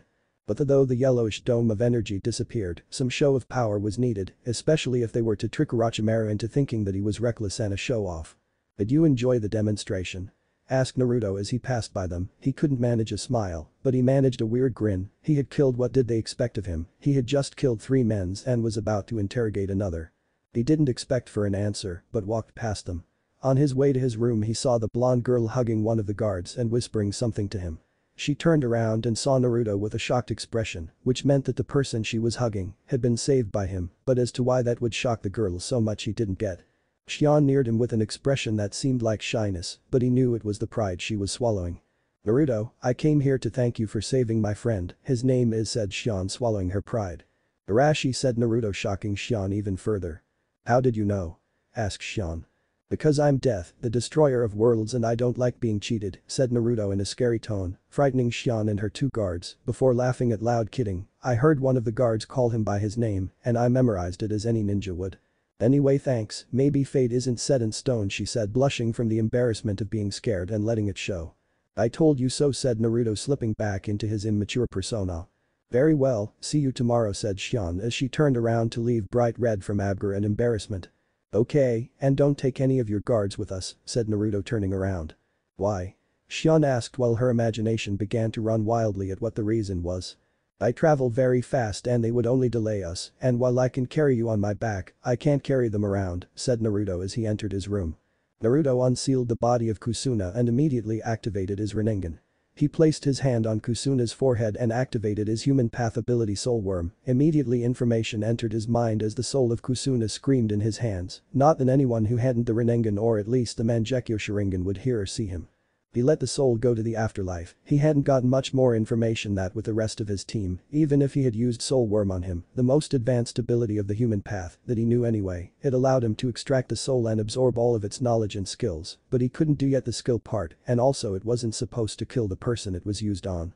Naruto disposed of the body with the seal that produced the purple flames. That thing was a lifesaver. It totally destroyed a single object, unless the seal was modified for other purposes. It didn't release any smoke, and it emitted no smell. Not even an Inuzuka dog could tell that a person was incinerated on that room. As he laid on the bed, his mind replayed on his match with Kakashi. He was awesome, he knew it, but still without his Rinnegan or the Furball's chakra, he was way below the S rank, probably a low A rank, but even if Kakashi had abandoned his training completely, he would still be at least a high A rank. And when the match was over, he actually looked relieved. It had probably something to do with the stone army, golems to be more exact, but they didn't know it, though they were just elaborate stone puppets, and it would be better if they kept thinking that, because that would mean that they would still hope that there was a hope to destroy them. In reality, they were lucky the demon was only half awake, otherwise the golem army would be invincible, by ninja means of course, and they would have lost by now. That meant the match was just a way to gauge his skills, and apparently he was pleased. Naruto suspected it had something to do with his flying thunder god.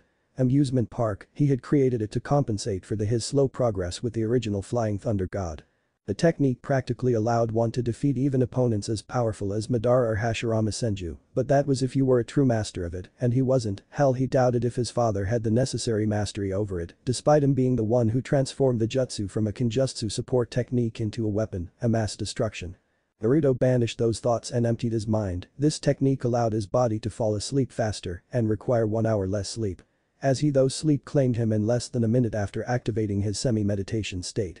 His sleep was troubled by a dream that was remarkably similar to the vision that Xian had told him about. He woke up in the morning drenched in sweat. A quick water jutsu in the backyard of the temple took care of that. He changed clothes to be more similar to the ones his father wore while in missions. It wasn't that he was trying to copy him or anything, but that outfit was the most suited when in operations that required stealth. After all, he didn't want to draw the attention of a thousands-year-old demon by wearing orange, as much as it pained him to give up on orange. Xian was waiting in the courtyard dressed in a white shirt, brown pants and a vanilla-colored coat. Flanking her were her loyal protector Teruho and the members of the council, which by the way were looking positively pissed off except for Yoshimura, and even she was a bit worried. "What is this travesty I have heard of?" boy spat a male member of the council. "What, you finally realize those robes you are wearing are a crime against all mankind's eyes?" asked Naruto nonchalantly. "Enough, you little," said the council member. "Enough, Takeda, stop this nonsense. He's a kid, for crying out loud, and you demand of him to behave according to a set of rules he doesn't even know," said Yoshimura in a stern voice that caused everyone present to flinch, Naruto included, "and to make it worse, you treat him like he was your servant when he is the one who will protect the high priestess. Show more respect." "Like he deserves it," said the now named Takeda with a very low voice. "Did you say something, Takeda?" asked Yoshimura in an all-too-sweet voice. No, nothing," said Takeda quickly. "Well, that's settled then, young Naruto, you may now leave toward this destination," said Yoshimura in a neutral voice, and away from this moron she added in a voice that only Naruto and Xian heard. "Hop on," said Naruto pointing to his back. With reluctance she hopped on Naruto's back and she felt herself being tied by some invisible force into Naruto's back. Naruto immediately jumped across the wall of the temple and landed a few dozen meters away. Shion shrieked from surprise, but after a few dozen other jumps like that she finally relaxed. While they were jumping across trees, Naruto couldn't shake the feeling that something bad was going to happen soon enough, and not one to ignore his sixth sense, he created a few hundreds clones which quickly spread through the forest, sealing scrolls at ready for any emergency. Surprisingly, Shion didn't ask any question, but just stared at the clones for a moment before returning back to her brooding. Luckily his suspicion was proved wrong, and the day went on without a problem, even when they crossed the border between the land of demons and the land of fangs. They paused a couple of hours after they crossed the border, the sun was setting, and the foliage of the forest was dense enough to hide them from the eyes of all but the most talented ninja, then in part to the seals he had placed around the campsite to prevent anyone from finding it. The seals worked as a subtle suggestion that told one to leave the area without properly checking it, and only those with the strongest willpower could go through them.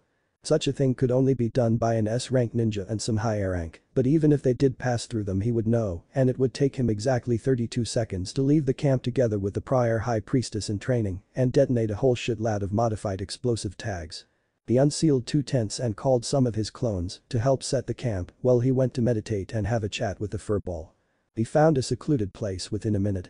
It was a small excluded clearing, even more so than a normal clearing in the forest. In the middle there was a stump of a tree and a few flowers that he couldn't make out in the dim light offered from the moonlight that found its way through the dense foliage of the forest, and he couldn't bother to activate his observe just to find out their names. Naruto sat down on the tree stump in the lotus position and cleared his mind and willed himself to enter his mindscape.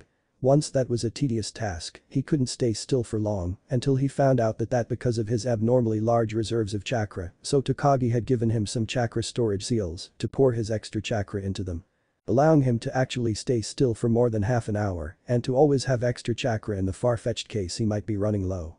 He felt himself being pulled into his mindscape. The feeling wasn't bothersome in by itself, but for someone who was trying to access mental powers the feeling was quite unnatural, especially since he was training to project his mind outside of his body rather than inside, but the mindscape was the perfect place to evaluate your progress as it contained what you had learned and even your reflexes.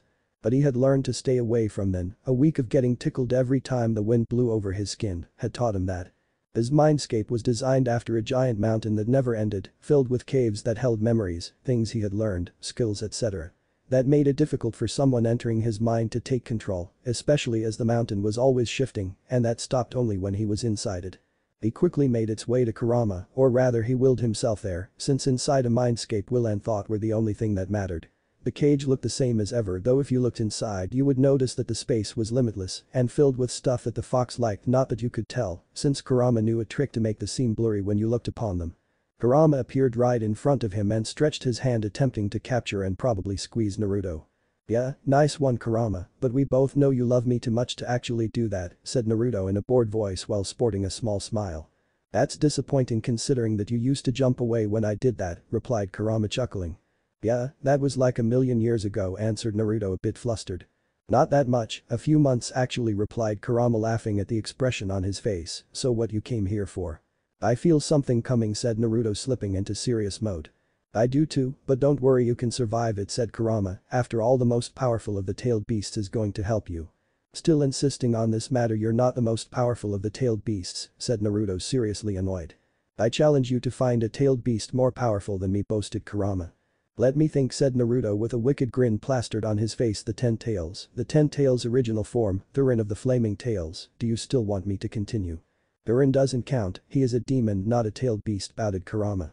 "He counts, being made of chakra, check, has many tails, check, is an arrogant bastard, check," replied Naruto, his grin threatening to rip his face apart.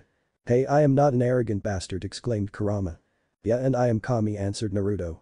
"Whatever, if you wanted to know if I will help you then yes, now leave all but," roared Kurama. "Sore loser," said Naruto. "I'm not," replied Kurama as Naruto fully vanished. "You," echoed the voice of Naruto. "Cheeky brat," muttered Kurama with a foxy grin. Naruto woke up from his trance and nodded to his clones to dispel. He returned to camp and entered his tent without talking to Shion. Seriously, she was worse than Neji and Sasuke combined, and that was saying something. He didn't need to sleep that much, but he still needed to be at full strength for whatever was coming, and he wasn't talking about the demon, he was a minor nuisance for someone that was a seal master and had his powers, but no, something else was after them, and he had a feeling that he wanted to prepare himself for whatever was about to come. He woke pretty early and started to pack everything. After he had packed everything except the tent in which Sean was sleeping, he created a dozen clones and went to warm up a bit. When he returned he saw Sean sitting in the middle of the clones, and when they dispelled he learned she had gone through a fit when she learned he hadn't woken her up and that he had left her with some meager copies. "You are seriously annoying," said Naruto as he threw over his shoulder and took off. "Let me down, you ignorant peasant," screamed Sean. "If you say so," said Naruto as he threw her from his shoulder and down the tree, but before she could fall to the ground, a shadow clone snatched her and brought her in front of the original Naruto and dispelled. "What was that for?" asked a visibly shaken Sean. "That was for making fun of my clones, they are a part of me given form by chakra, so please refrain from insulting them, least next time you fall they decide to let you fall," said Naruto. "Are you threatening me?" asked Sean, taken aback. "No, Kami forbid it, I'm simply warning you, I can't always control what my clones do," said Naruto as he offered his back to Sean. "Why do you treat me like this?" asked Sean as he hopped on his back. "Because I don't like people like you," answered Naruto. "People like me?" asked Sean. "Yes, people that use fate as an excuse for their failures," said Naruto. "You don't get, do you, whatever I see comes true and I only see death," said Sean. "Oh, but I do, the old man told me how it works," said Naruto, shocking Sean. "However, instead of respecting their sacrifices, you throw them all away by being a prat." "I'm not a prat," answered Sean. "No, are you sure, because you sure do look like one to me," replied Naruto. "You don't understand, do you?" "Of course not, you have never experienced pain like I did," said Sean bitterly. "On that one you're right, I haven't felt pain like that, I've had much worse," said Naruto. "How?" asked Sean. "I am a Jinchuriki," said Naruto, confusing Sean. "But shouldn't you be treated as a hero, you saved them all by imprisoning a demon?" asked Sean. "True, but civilian are idiots and ninja found it easier to just blame me instead of seeing me for what I am, so they just shunned me, they didn't let their children play with me, they yelled at me for no reason, stuff like that," said Naruto with a sad tone. "I'm sorry, I didn't know," whispered Sean. "It's not a big deal, really," said Naruto, "but don't expect me to apologize for earlier, I really hate people that use the fake bullshit as shield from reality." "Why?" asked Sean. "Because the only persons who use it are spoiled people who had a much easier life, and when life gets tough then they play the fake card, and the fact fate doesn't exist, destiny does, but that is more like a destination rather than a set road, you chose the path you want," explained Naruto. "You really think that?" asked Sean. "Of course, now keep it quiet or someone is bound to find us, and then things will get ugly," said Naruto as he quickened his pace. The next few hours were peaceful, with Sean asking more of Naruto's life in the hidden village in the leaf and Naruto answering.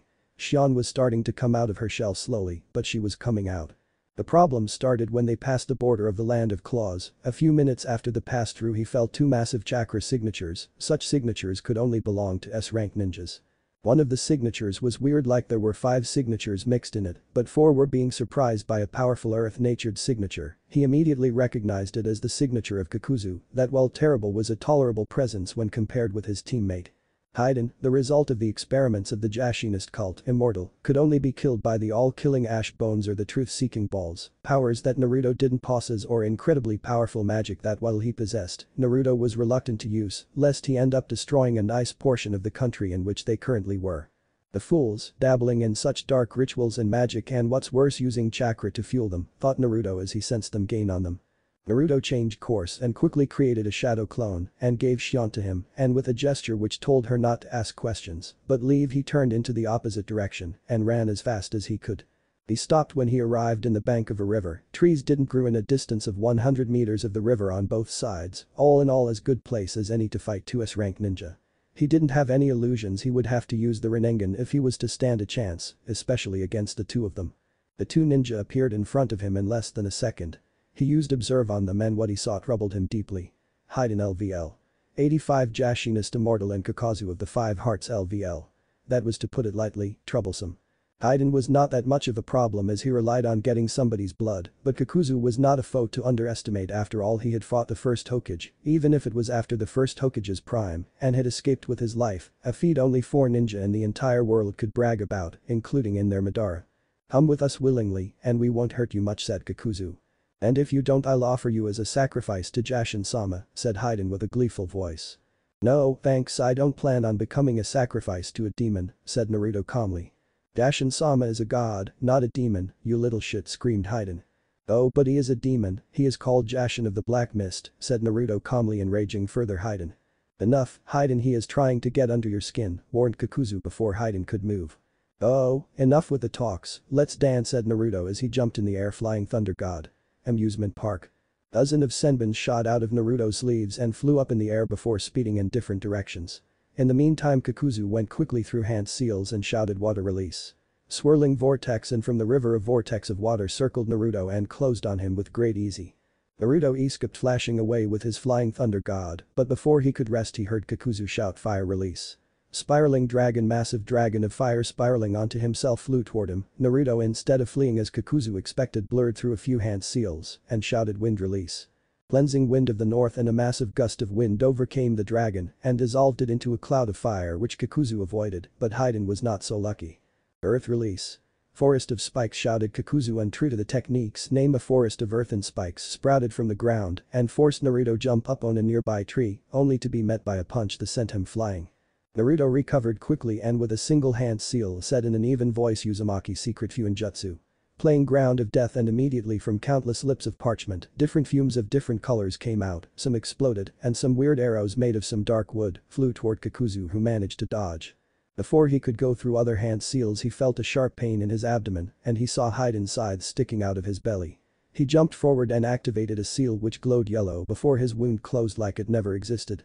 "Nice strategy, boy, but you forgot that you are fighting 2S rank ninja, not 1," said Kakuzu in a disappointed voice. "Who said I did?" responded Naruto as a shadow clone appeared from a seal right underneath Haiden and shouted fire release.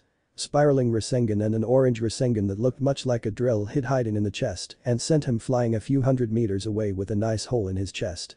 "Damn kid, I wanted to do that myself," said Kakuzu before he fell on his knees. "What is happening to me?" "You breathed," answered Naruto as he plunged a kunai into Kakuzu's chest. When he noticed that Kakuzu wasn't getting up, Naruto rolled his eyes and made a few hand seals and shouted wind release. Grand dragon breath and a gust of wind came out of Naruto's mouth and headed straight for Kakuzu, which substituted with a log in the last moment. "So you know what gave it away?" asked a smiling Kakuzu. "You have 5 different chakra signatures, which one I destroyed?"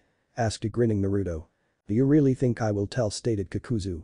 "It was worth a shot," said Naruto with a shrug. "You fucker," shouted Haiden waving his scythe. "What did you do?" "I made you look prettier," stated Naruto, which turned to Kakuzu. "What is he? A street brawler?" "You know, I ask that to myself every day," said Kakuzu before speeding toward Naruto, which simply flashed behind Haiden and cut his head off.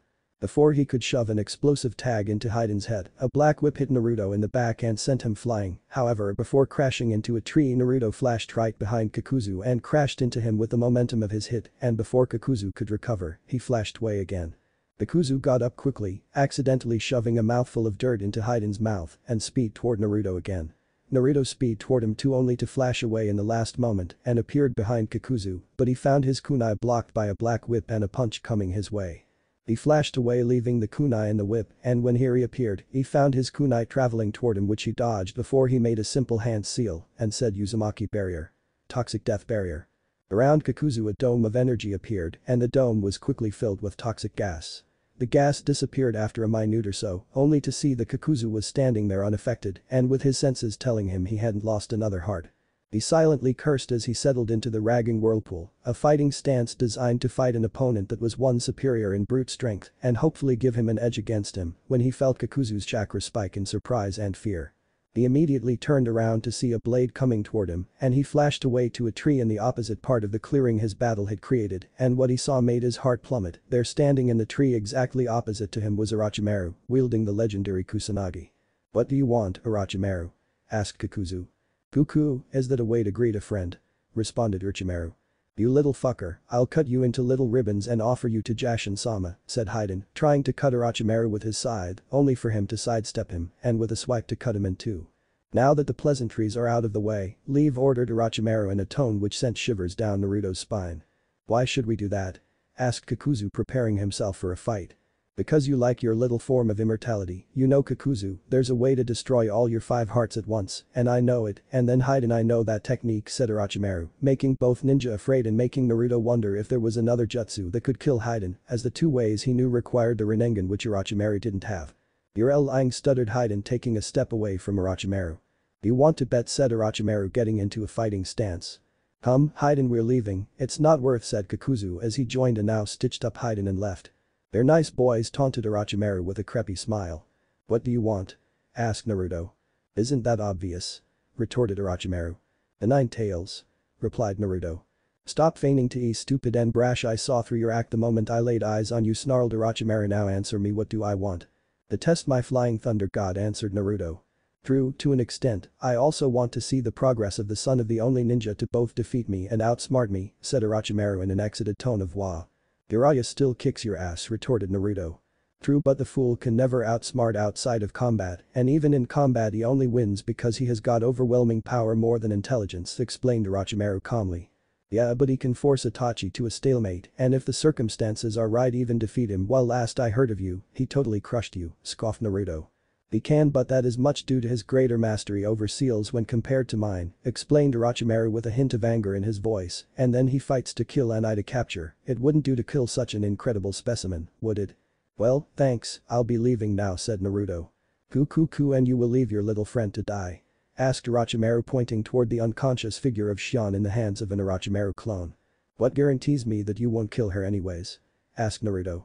Because I still need her to imprison the demon, answered Orochimaru, surprising Naruto, but his sixth sense told him that that was the truth, despite not sensing any chakra fluctuation from him. If you want a fight you will get, said Naruto as he slid into a fighting stance and activated his Rinnegan. Why am I such a surprise? You truly are an unpredictable ninja, aren't you? Said Orochimaru before speeding toward Naruto. Naruto stared at Orochimaru, waiting for him to make the first move, and Orochimaru did, by throwing a smoke bomb which nullified the advantage of the Rinnegan. He truly was a genius. Orochimaru appeared behind Naruto with a body flicker and threw a nasty punch aimed at Naruto's head, but he found his fist blocked in mid-flight. Naruto turned around and threw a few explosive tags at Orochimaru and then disappeared with a body flicker. Just before the tags exploded, Orochimaru, having the speed and reflexes of an S-rank ninja, escaped with a body flicker as well, only to find the place where he dropped out of the body flicker littered with imploding tags. He disappeared again in a body flicker and then turned to see Naruto standing a few meters from him. You're good, but such tricks won't work on me, Orochimaru shouted as the noise that the tags going off made hearing a bit hard. Perhaps, but I was just testing you, said Naruto nonchalantly before he disappeared in a flash of yellow. He appeared in the left side of Orochimaru, who, having expected Naruto to appear behind him, had launched a kick right behind him and proceeded to stab Orochimaru in his arm. He had initially tried to stab him in the kidney, but he had reacted too quickly and the kunai had only stabbed his arm. Naruto flashed again, but this time to a more remote location, preparing himself for a battle he couldn't win, although he had a lot of speed and strength, the most powerful bloodline limit ever and the most feared assassination technique. In an upgraded version, he could at most delay him and hope for Takagi to arrive. Orochimaru didn't stay idle, but quickly flashed through hand seals and set earth release. Crushing earth wave, and immediately a large wave of earth rose from the ground and proceeded to increase in size, and then it fell down to the ground beneath. With a big explosion, an area of a few hundreds meters around Orochimaru was torn apart. Naruto had survived using Kamui and teleporting to a different dimension, but he knew he would be vulnerable when he returned, so he decided to make a big entrance. Orochimaru jumped and turned back when he felt a pressure gather behind his back, just like when Tobi decided to drop by and he saw two different Narutos running toward him and yelling wind release, Rasengan and fire release, spiraling Rasengan, and when the two attacks converged they yelled collaboration technique. Flaming Doombringer. The giant flaming shuriken flew toward Orochimaru, breaking the sound barrier and then collided, exploding into a massive dome of pure fiery destruction. Orochimaru felt a thrill run down his spine as he barely made a substitution jutsu with a nearby log. He would have used one a bit farther, but somehow there were none. Work of the boy, no doubt, though Orochimaru, as he felt the fiery backlash of the jutsu used by Naruto slam into him and almost incinerate him, but he would survive. He wouldn't fall to him no matter how powerful he was already. Only when he would get to the level of his father, only then would he give him the pleasure to actually free him of his earthly vessel. Clutching at his carbonized arm, his body littered with second and third degree burns, Orochimaru stood in the edge of the crater formed by the attack and broke down in a maniac laughter. Well, it seems that you have inherited something more of your father other than look, said Orochimaru. What can I say, kicking your ass runs in the family, said Naruto as he prepared an almighty push. Indeed, but let's see how you handle this, said Orochimaru as he shed his skin and came out of his own mouth in full health. That's gross, but then considering your experiments this is normal for you, said Naruto as his eyes brimmed with pure power, ready to be unleashed. Instead of answering, Orochimaru lunged forward but was instead met with two words that made his blood run cold: almighty push, and an unstoppable wave of force slammed into him only for Orochimaru to turn into mud, and then he turned around in time to dodge a kick aimed at his head. How foolish of you to waste such a technique, now you will need 5 minutes before you will be capable of using it again, said Orochimaru as he flashed through hand seals and said wind release. Razor arrow and what looked like a transparent arrow of air headed for Naruto. That would be correct if I was not a true master of the Rinnegan, said Naruto with a smirk, and then he said almighty push and a massive gravitational force negated the attack of the Sannin and then slammed into him, throwing him a few dozens meters away and totally annihilating every tree in that distance. What Naruto said to Orochimaru was true, but that wasn't what he did, because for every use of the almighty push before a 1-minute cooldown, for someone that has a natural Rinnegan, its cost went up by 5%, and while he had chakra to burn he didn't have that much, instead he simply released only a fraction of the true power of the almighty push. Having anticipated such a move and then released the rest when the true Orochimaru tried to attack him. He saw the health bar of the Sannin drop dangerously low and flash red. Such was the power of the almighty push used by a true heir of the Rinnegan, but he didn't let his guard down, and he was proven right when the snake Sannin shed his skin once more, and he noted that his chakra bar dropped by another 10% of his original chakra capacity. He was being pushed back, he knew it, but he wasn't going to give Orochimaru the pleasure of acting like a headless chicken. Naruto hated Orochimaru with every fiber of his being, he had killed his grandfather figure, and he had tried to destroy Konoha even more times than just the invasion. He knew that from his father, or more exactly his father's tether to the mortal plane. Minato Namikaze had been a man who did everything for a reason, but not even him anticipated that someone the level of Takagi, made of the remnants of his chakra a tether to allow him temporary respite from being in the Shinigami's stomach and allow him to impart his knowledge to his heir, that being the only reason he could use the Flying Thunder God at all. Orochimaru had once had the chance to have Minato as his pupil, but had passed him in favor of another team, one that had a so-called prodigy. During the Third Shinobi World War, Orochimaru had come to regret missing the chance to shape him, as he showed himself as literally the greatest ninja ever produced from Konoha, and it was expected of him to achieve a level equal or surpassing that of the likes of Madara Uchiha or Hashirama Senju, and he would have had he not died in an effort to stop a fragment of a primordial. During the Third Shinobi World War, Minato had waged a secret war against Orochimaru, denying him the Sharingan time and time again, and almost killing him several times. The only thing stopping him was the fact that he was one of the Sannin, and his death would have severe repercussions on the morale Konoha army, and Orochimaru knew it.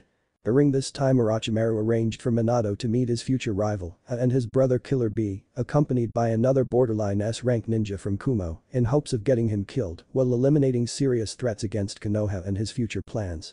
The plan failed, and it ended with the ninja accompanying the future Raikage and his brother dead, while the Jinchuriki was seriously wounded and survived only thanks to his enhanced healing powers, while Lei was crippled from the battle and was unable of joining any battle for 3 months. That was the start of their rivalry. Upon his return, he casually strolled in the village and foiled 3 different plots from Orochimaru to gain the Sharingan. As revenge, Orochimaru sent him to assassinate the Tsuchikage Inoki, using his success into defeating A and his team as a pretext. Minato again blew his plan by successfully infiltrating Iwa and fighting the Tsuchikage and his personal guard and whining. The battle was fierce as Inoki was quite powerful at the time, and the battle was joined by a great number of present Jounin, and even the 2 Iwa Jinchuriki, who had at the time just returned from a mission. He totally crushed them, 30 Jounin lost their lives, and 20 could never return to active duty again, the Jinchuriki beaten to a pulp and fell into a coma from which they didn't recover for a week despite their advance healing. As for the Tsuchikage, well, there was a reason for his broken hip, being unable to heal even through Tsunade herself had tried to heal him. He left the Tsuchikage alive, in hopes he would understand that war was hopeless, but he didn't. In the end, he learned it when he single-handedly killed 1,000 Iwa ninja and then casually blew up a heavily guarded bridge on his way home after saving the remains of his genin team. Upon the end of the Third Shinobi World War, the secret war between him and Orochimaru and him reached an all-time peak during the election for the 4th Hokage seat. Minato won, outsmarting him in front of all the Jounin Corporation.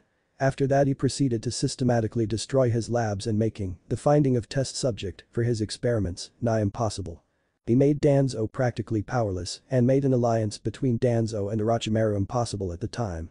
During that Cold War between them, Orochimaru came to fear Minato even more than he could fear the third, although the later could easily defeat him in an all-out fight. That being the reason he didn't resurrect him during the invasion, although according to Minato, Orochimaru knew the Uzumaki secret technique for releasing souls from the stomach of the Shinigami. He feared him because unlike the other S ranks which came at you with their full power, wreaking as much havoc as they could on their way to you, Minato simply teleported behind you and jammed a kunai to the base of your neck, killing you without much fuss, and he never showed his full abilities, although nobody ever doubted that he could cause as much destruction as any other S rank.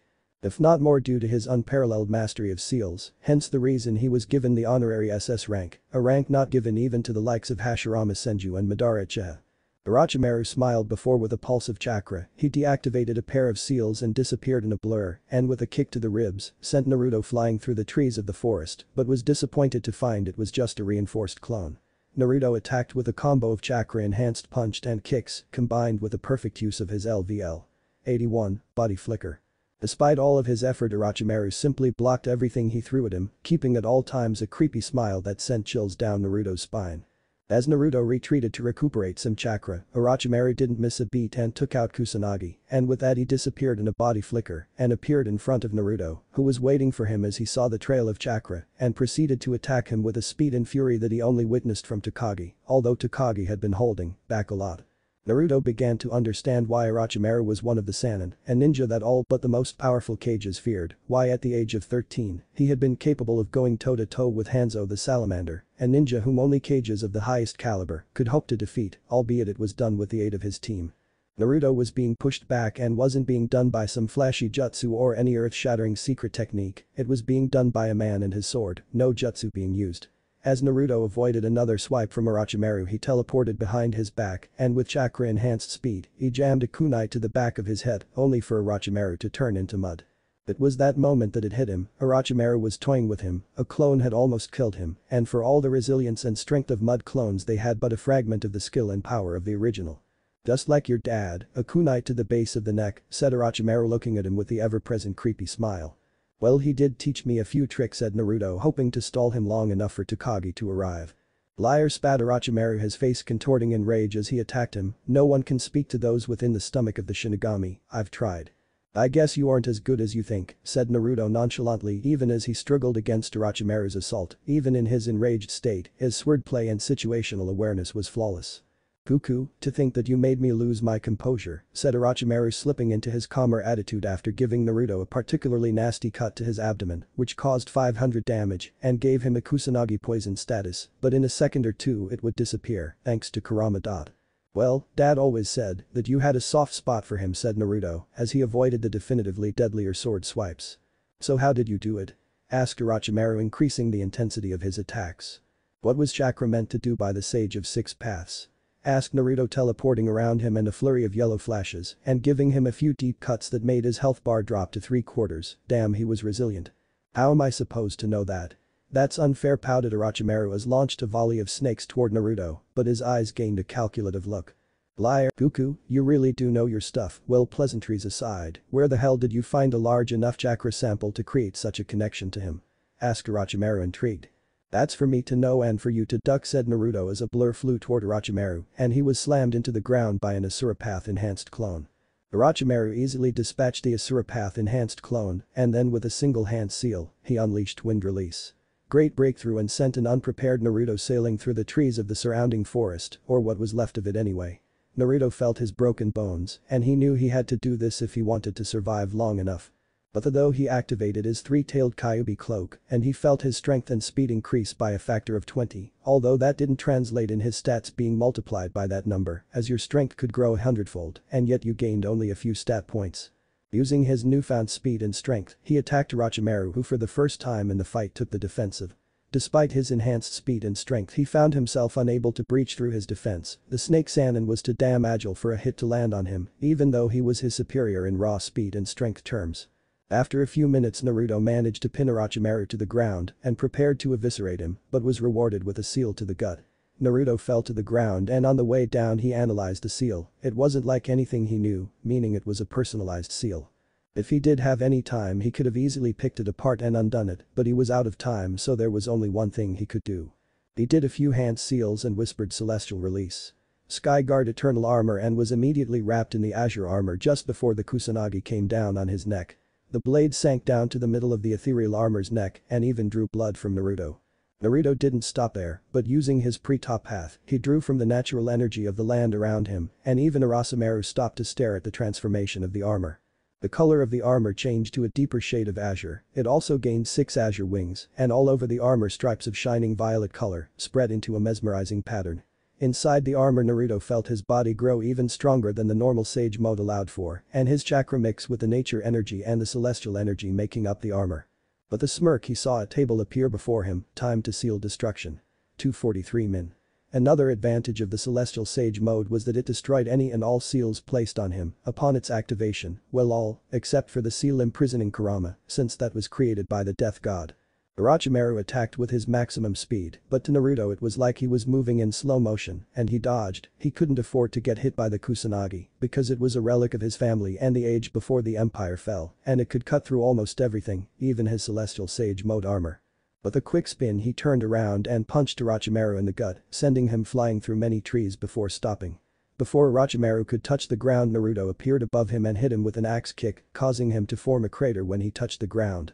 When Orochimaru got out of the crater he shed his skin once more and smiled before his body exploded in a pile of snakes, and from it a giant white snake with Orochimaru's face on it and holding Kusanagi in his mouth came out. But the speed that was a great deal greater than before he attacked Naruto and managed to score quite a few hits on his armor, leaving a few gashes that started to heal immediately after they were scored. For a few minutes the snake and the armored Naruto fought back and forth, but none gained the upper hand until Naruto's armor began to fade and Naruto fell to the ground exhausted. With a quick motion the snake hit Naruto with his tail and sent him flying, and when he touched the ground he formed a crater. The snake collected all the other smaller snakes and it reformed back into the human form of Orochimaru. Brandishing his sword Orochimaru approached the prone form of Naruto. "You pushed my ultimate form to its upper limits, now I won't be able to use it for another 3 months," said as he kicked Naruto. "Do you know how much it hurts to gather that much natural energy in that form?" "A lot, apparently," said Naruto laughing while spitting blood from his mouth. "Why are you laughing?" asked a curious Orochimaru. "You're about to die." "No, I'm not, you on the other hand are a dead man walking," said Naruto laughing. "What are you saying?" asked Orochimaru trying to understand if he was bluffing or if was telling the truth. The Celestial Sage mode armor grants power surpassing that of the Rinnegan, although it does drain you of what stamina you have in the end, but the point is that I could have killed any time during our little fight, but I was asked to keep you alive, said Naruto. "By who?" asked a troubled Orochimaru. "By the man who has been watching us for the past 2 minutes and who is currently behind you," said Naruto. Orochimaru made a quick turn and tried to swipe at Takagi, but he hit only empty air as Takagi ducked and then grabbed Orochimaru and threw him at a nearby tree, totally disintegrating it and a few other unfortunate trees standing in the way of Orochimaru's flight. Takagi disappeared in a blur and returned a few seconds later with a battered and bleeding Orochimaru. He let Orochimaru fall to the ground where he was bound by a few ethereal ropes and he approached Naruto. "That was foolish of you using a power with such drawback," said Takashi as he shared some of his energy with him, which caused Naruto to be fully re-energized.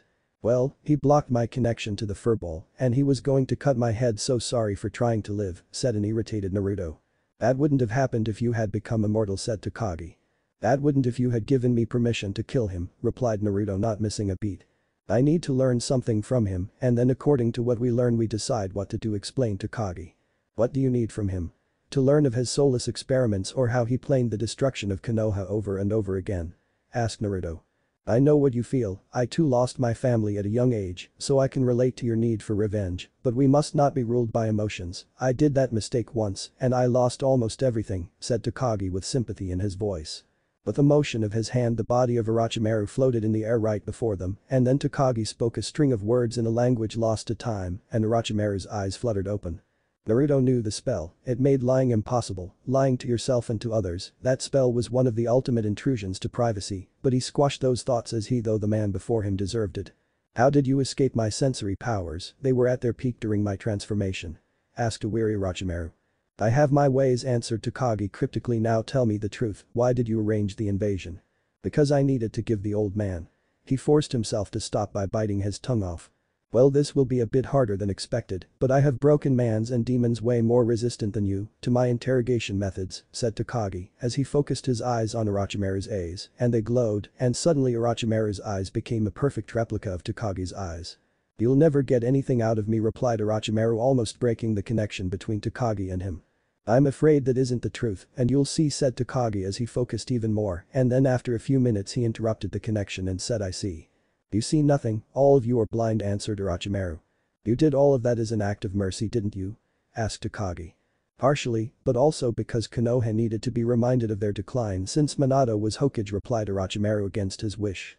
But mercy, how could you consider killing Jiji as mercy? Asked a distressed Naruto on the verge of tears. Is this reminder worth the life of hundreds who died because you couldn't stand the fact that the village was strong, despite the fact that you weren't Hokage? Foolish boy, I don't think in terms of hundreds or thousand, but of millions that would have died if Konoha showed any weakness, replied Orochimaru. Nobody is foolish enough to attack Konoha, answered Naruto.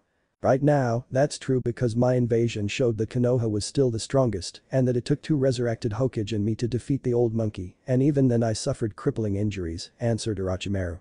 That is unfortunately true, Hiruzen was dying because of a rare disease, something not even Tsunade could heal, and that would have shown a moment of weakness to all, when he would be rotting in a bed, and then the 4th Shinobi War would have begun, said Takagi. That can't be true, he must have planted those memories there, he can do that, you know, said a tearful Naruto.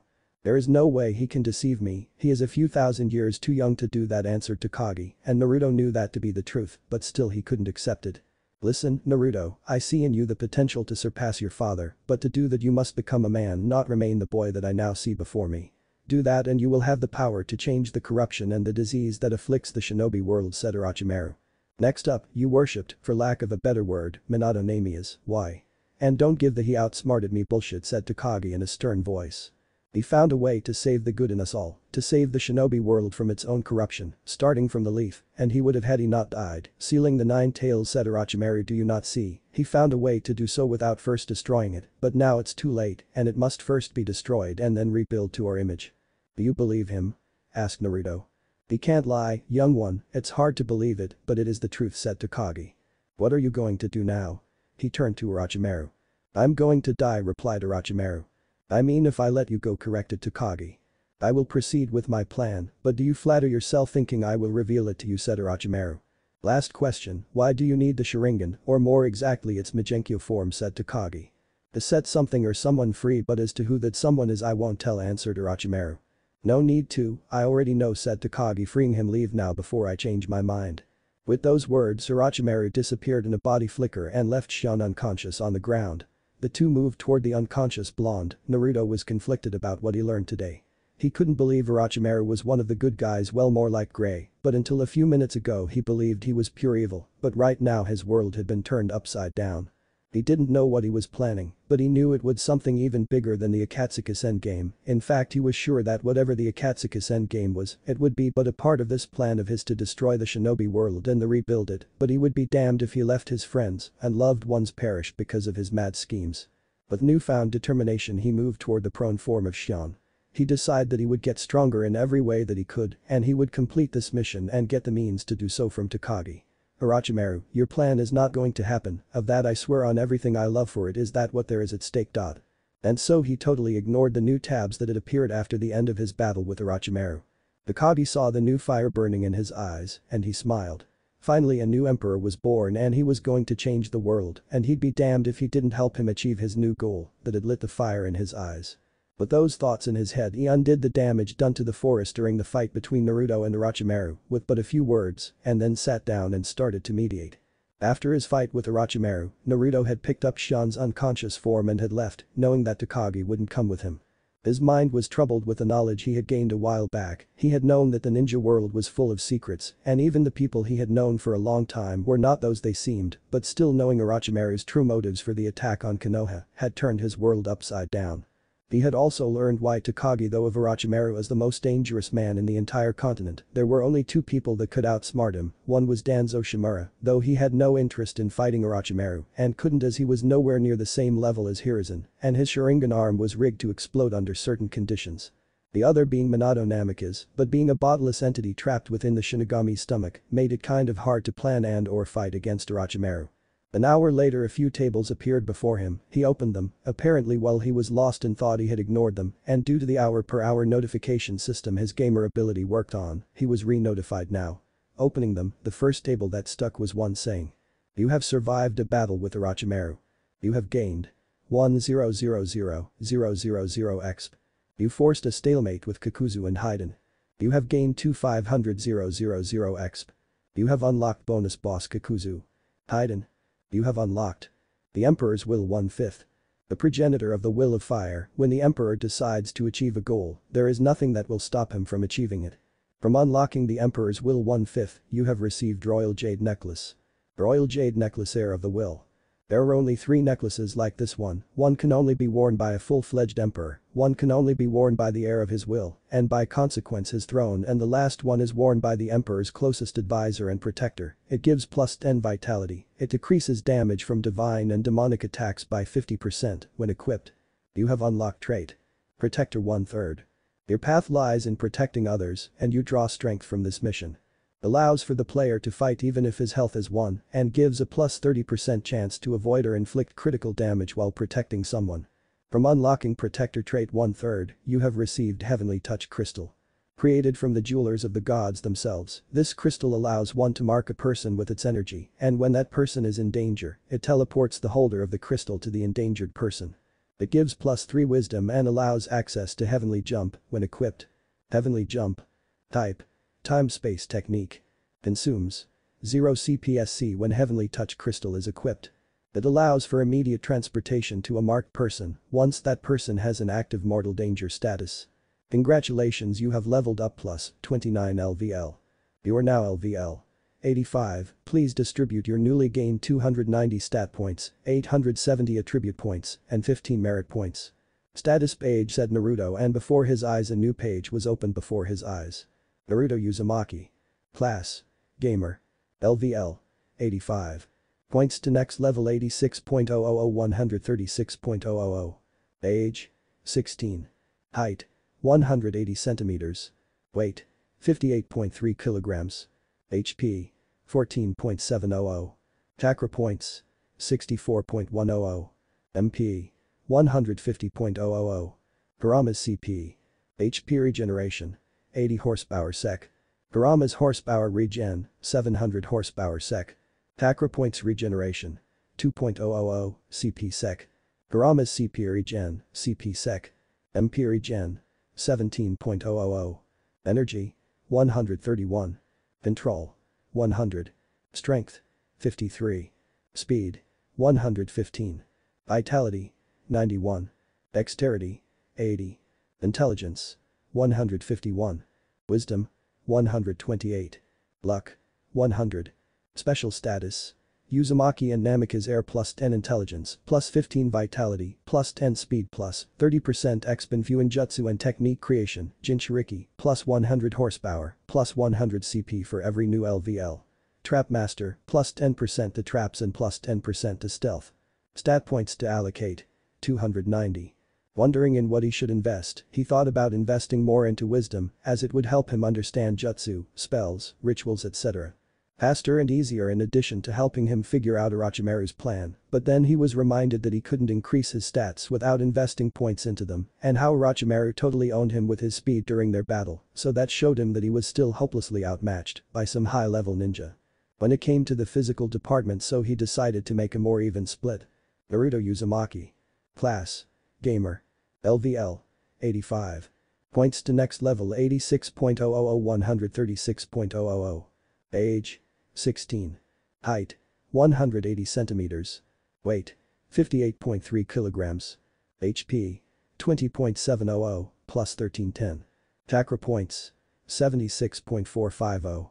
MP: 170.000. Kurama's CP. HP regeneration: 114 horsepower sec. Plus 6. Kurama's horsepower regen: 700 horsepower sec. Chakra points regeneration: 2.389 CP sec. Kurama's CP regen: CP sec. MP regen: 17.000. Energy: 151. Control: 120. Strength: 103. Speed: 165. Vitality: 151, plus 10. Dexterity: 100. Intelligence: 151. Wisdom: 178, plus 3. Luck: 120. Special status: Uzumaki and Namikaze Heir plus 10 intelligence, plus 15 vitality, plus 10 speed, plus 30% exp Fuinjutsu and technique creation, Jinchuriki, plus 100 horsepower, plus 100 CP for every new LVL. Trap Master, plus 10% to traps and plus 10% to stealth. Stat points to allocate. 0. The tribute page said Naruto after he was done allocating his stat points, his body feeling a bit weird from his gamer ability changing his body according to his new stats. Elemental manipulation. Wind 300 300s x 3. Fire 275 300s x 2. Earth 180 300s. Lightning 210 300s. Water 150 300s. Shape manipulation 100 100s. Ninjutsu. Skill 180 250s. Learning 200 250s. Adaption 300 300s. Dijutsu. Skill 150 250s. Learning 250 250s. Adaption 400 400s. Ninjutsu. Skill 100 250s. Detection 200 250s. Dispelling 250 250s. Learning 30 50s. Adaption 70 70s. Ukijutsu, skill with all ninja weapons. Skill 100 300s. Learning 250 250s. Adaption 300 300s. Medical ninjutsu. Skill 60 300s. Learning 200 300s. Adaption 100 100s. Gyuinjutsu. Skill 80 100s. Creativity 1000 1000s. Complexity 1000 2000s, can't invest points. Points are earned by leveling up Seal Mastery. Decryption 1200 2000, can't invest points. Points are earned by leveling up Seal Mastery. Earns. Skill 85 100s. Creativity 1200 1200. Complexity 1500 2000, can't invest points. Points are earned by leveling up Rune Mastery. Decryption 1700 2000, can't invest points. Points are earned by leveling up Rune Mastery. Spellwork. Skill 300 500s. Learning 250 250s. Efficiency 50 300s. Adaption 500 500s. Senjutsu. Skill 100 300s. Weakness 300 900s. Duration 500 2000s. Balance 1000 1000s. Adaption 400 1000s, can't invest points. Points are earned by the user discovering new ways of using Senjutsu chakra. Rinnegan. Skill 300 500s. That's 7, can't invest points. Points are earned by the user discovering new paths through meditation and discovering new powers of the eyes in death or life situations. Hour 200 600s. Adaption 1000 1000s. Attribute points to allocate. 1170. Naruto normally wouldn't use attribute points, in fact this was his 39th level up that he didn't allocate any attribute points, as attributes were one of the few things he could actually train, rather than just invest points that he could gain through battle or cheating. In fact most of these 2 years had been spent with Takagi putting him through mental and physical training from hell, so to learn how to become independent from leveling up to become more powerful at least, when it came to attributes and doing some occasional missions, and 1 or 2 sessions of dungeon training per year to help him gain him some levels. They found he excelled in adaptation, the capacity to adapt what you had learned to different tasks and situations these skills weren't meant to solve, thus in 2 years he had maxed almost all adaptation of his attributes, except for his Senjutsu, in fact, he doubted he would ever max that out, as practically the uses of Senjutsu chakra were infinite, screw would release. The power of a god could be truly found in Senjutsu chakra. He initially was all about using his gift of the Emperor to get another version of the gamer ability, one that allowed even stats to be increased through training, but he was dissuaded by Takagi, who explained to him why the gamer ability was the way it was now. Apparently the former versions of the gamer had this feature, but gamers became obsessed with power and training, and sometimes they forgot to allocate stat points, which led to great numbers of gamers died because of such mistakes. But the most important reason was that this new way made sure that the gamers' muscles couldn't atrophy or their minds lose their edge because of old age, and the most important feature it made them immune to any mental disease or permanent mental damage. Plus that a gamer's stat points had an edge over normal people's stat points, for example if a gamer and a normal person had equal stat points in strength, the stronger of the two would be the gamer. Normal people's stat points work differently because when you used observe, their levels were direct indicators of how much battle experience they had and not how many battles they had won or a true indicator of their strength. Their stat points were a reflection of their physical and mental capacities, and most often than not, it had nothing to do with their level. For example, Hashirama Senju by the age of 10 was a LVL.30, yet only his energy was 200 and his control was also 200 due to his wood release granting control equal to energy. No matter how high one's energy was, and that was without the need of investing stat points into control, by the age of 28, his energy was 1250. Minato Namikaze was by the begging of the Third Ninja World War, at LVL. 16, but his speed was 189, when the maximum speed a normal person can achieve naturally was 200. Their stat points could also be affected by age or mental state, depressed, euphoric etc., while gamers could be 200 and their stats had no minuses by their age. An example, here is in Sarutobi in his old age, had an energy stat of 315, but he also had a minus of 160 because of his old age, while Takagi's current body was at the age of 150 years, old his body regenerated itself when he turned 180 years old, back to the age of 40, but his stats had no minuses from old age. As demonstrated by his earlier example, the gamer ability allowed for a gamer to easily overcome the human body's natural limits. Also their observe had been changed to calculate one's threat level, his was S rank, with his Rinnegan active, while he was only LVL 56 when naturally S ranks were of the level 120 and up. When it was high enough it could also reveal their stats, but that was at times frustrating, so most gamers and cheaters never bothered to check them out, after all they had access to items that could easily make up for the rigidness of their stats. Observe in levels beyond 200 could easily reveal one's weakness, not that it didn't normally reveal weaknesses, but it had to be actively used on techniques and Taijutsu stances for it to work. Either way, Naruto's use of Observe was prodigious due to his natural ability to multitask, thus allowing him to make Observe a weapon that granted him victory in most cases, his battle with Orochimaru being an exception, as he switched styles and techniques too quickly, thus leaving him no room to create and deploy counters. Also his capacity to use merit points was greatly reduced to only be used to evolve his different attributes to their next stage, as to use it to gain bloodlines or other special abilities required Supervisor's Ki, which was in Takagi's possession, the key being used by trainers as a final test for a gamer's personality. And he would use it when though Naruto had advanced enough as the next logical step would be giving him full access to a gamer's special perks.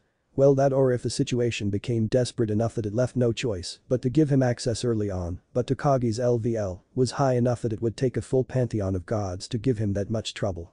Snapping out of his reverie, Naruto finally decided to focus more on his chakra-based attributes, as his oath on the Emperor's honor prevented him from going against Takagi's order not to use mana spells or any other form of magic. The kind of oath he had sworn when he begun to train with him became automatically binding for an emperor's heir, and it gave no leeway to twist it or somehow changed and could only reversed if the person you gave the oath to freed you from it on his own free will. That was why in the entire history of that world, that kind of oath had only been sworn 5 times, Naruto's oath included. Elemental manipulation. Wind 300 300s x3. Windstorm 100 100s. Fire 300 300s x2. Loaderch 75 100s. Earth 180 300s. Lightning 210 300s. Water 150 300s. Shape manipulation 100 100s. Ninjutsu. Skill 180 250s. Learning 200 250s. Adaption 300 300s. Taijutsu. Skill 150 250s. Learning 250 250s. Adaption 400 400s. Ninjutsu. Skill 100 250s. Detection 250 250s. Spelling 250 250s. Learning 30 50s. Adaption 70 70s. Ukijutsu, skill with all ninja weapons. Skill 100 300s. Learning 250 250s. Adaption 300 300s. Medical ninjutsu. Skill 260 300s. Learning 200 300s. Adaption 100 100s. Fuinjutsu. Skill 100 100s. Creativity 1000 1000s. Complexity 1000 2000s, can't invest points. Points are earned by leveling up Seal Mastery. Decryption 1200 2000, can't invest points. Points are earned by leveling up Seal Mastery. Earns. Skill 85 100s. Creativity 1200 1200. Complexity 1500 2000, can't invest points. Points are earned by leveling up Rune Mastery. Decryption 1700 2000, can't invest points. Points are earned by leveling up Rune Mastery. Spellwork. Skill 300 500s. Learning 250 250s. Efficiency 50 300s. Adaption 500 500s. Senjutsu. Skill 300 300s.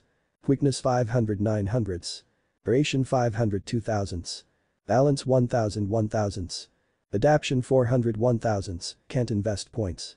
Points are earned by the user discovering new ways of using Senjutsu chakra. Rinnegan. Skill 500 500s. Path 7, can't invest points. Points are earned by the user discovering new paths through meditation and discovering new powers of the eyes in death or life situations. Power 300 600s. Adaption 1000 1000s. Attribute points to allocate. 0. With his newly gained skills he could feel his chakra twisting until his two dominant chakra nature's evolution was over and his chakra returned to its normal state, but this time easier to manipulate it into his dominant chakra natures. His eyes were itchy for a few seconds until the power boost they gained settled in, their semi-divine nature fighting against the human power that the gamer ability was and eventually losing. His chakra coils were rearranged to be more adapted to absorb and mix nature energy in great quantities. He took out his heavenly touch crystal and marked Xian, just in case they got separated somehow, the jolt of heavenly energy woke her up. With his new speed, Naruto made it past the border of the land of swamps in less than 2 hours, and in another half an hour, they were at the base of the mountain where the shrine, keeping Morio's body imprisoned, was located. The problem was that the entire mountain was surrounded by regiments of stone golems, and their perimeter was so tight it would take a small army to get through, Naruto using one of the most versatile abilities in his arsenal. Preparing himself mentally, Naruto mentally said dungeon create. Biological tanks battlefield LVL.8 and then combined it with his animal path. The air around them was distorted like you were seeing a broken glass, however no noise or smoke came from it, and forward came 100 beings, some were giant lizards, some were weird animal hybrids, and some were beings that looked like they had straight from fairy tales, looking very fragile, but all of them had one thing in common, they had incredibly high vitality stats. Focusing on the body's endurance rather than on regeneration like most beings. Their combined mental might slammed against his mental walls with the force of a hurricane, destroying most of them. His mindscape was on fire, the entire mountain was burning in a massive cloud of fire as 100 shadows stood in the sky overlooking the destruction and fueling it further by their willpower. The battle in a mindscape was a battle between beings that were literally omnipotent, as that mattered in there were willpower and thought, but the advantage was always on the defender, as the battle was being fought on his own home turf. However, this wasn't the case, as having to fight over 100 other beings, all with incredibly strong will of their own. Was practically a lost fight for all but those people with the strongest will. Naruto's will was unbreakable, but even that was being put to the test, as his normally indestructible resolve was dissolving, as was his mindscape. In a few minutes, the mountain was gone, all that was left were an endless void, Kurama's cage and a bright sphere of light representing Naruto's willpower. The intruders were represented by shapes made out of liquid darkness, however, since the rules of logic didn't apply in a mindscape, they were quite visible as they were nearing the bright sphere, the sphere's light was getting dimmer and dimmer. Naruto couldn't fathom being defeated in a battle of wills, even his dark persona had accepted his own inferiority when compared to Naruto's willpower, right before they became one, and yet now he was being pushed back within the representation of his willpower. As he went deeper and deeper in the sphere of light, he began feeling something different from the normal warmth and invigorating effect that being inside one's own willpower gave, in the form of a feeling of invincibility.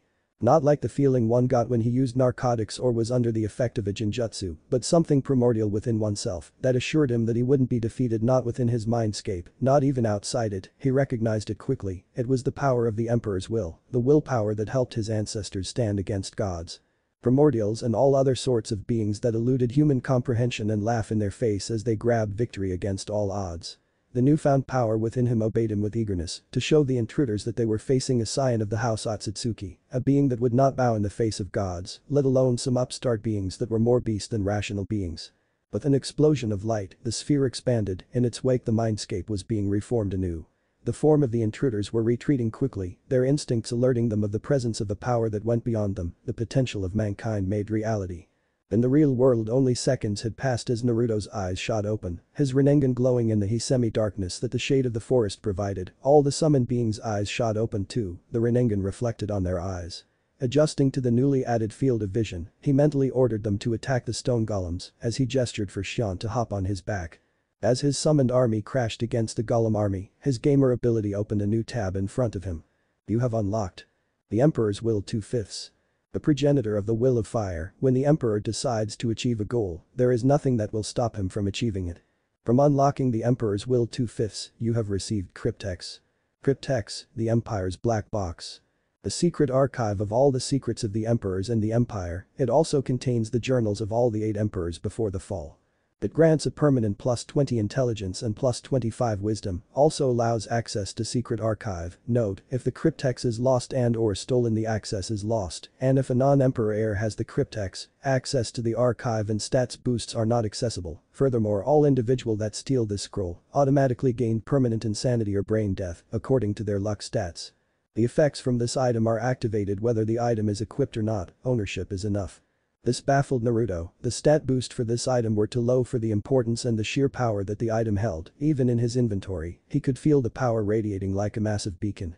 He could get the jade necklace's effects. After all, it was more of an item designed to represent station and to serve as a irrefutable proof of one identity. The other effects were side effects of being near such power as the power of hundreds of gamers and magic user of all kind that were housed within the imperial court. The cryptex was another matter altogether.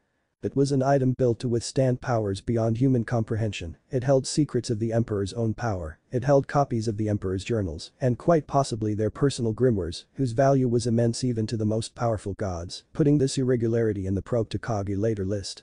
Naruto dodged a punch from a stone golem, trying to take his head off, and split it in two with a strike of his wind-enhanced kunai, the extra power of the wind storm, making even a kunai, a weapon of mass destruction, in his hands.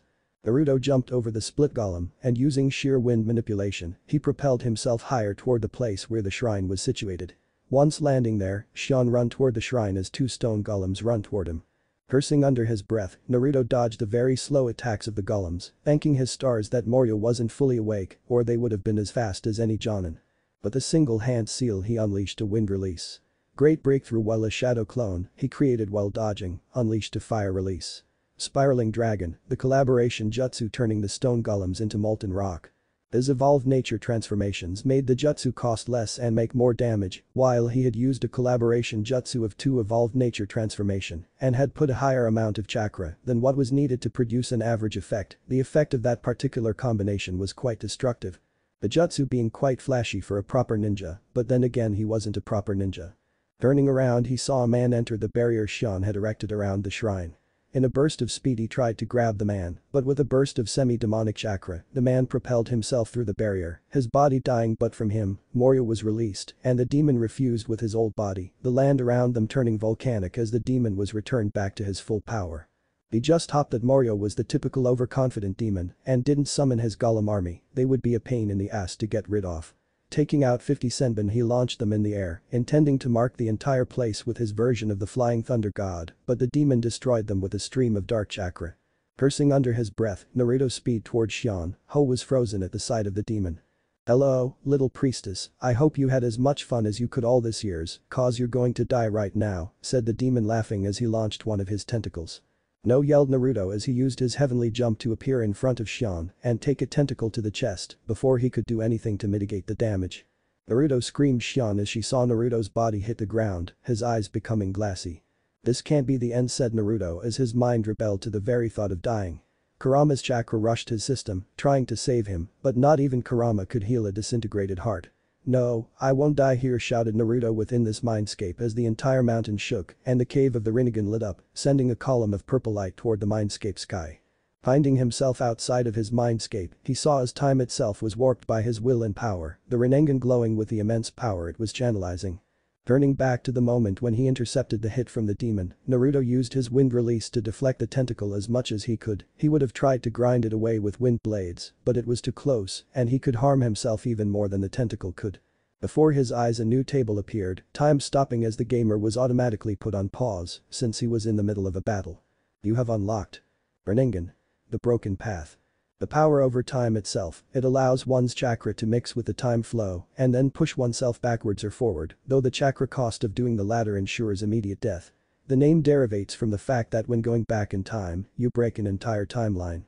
However, this can also refer to the fact that this path allows one to ascend once the physical body is nearing death, allowing him or her to break free of the mortal chains. Type: Time manipulation. Consumes 4000 CP sec. You have unlocked Protector 2/3.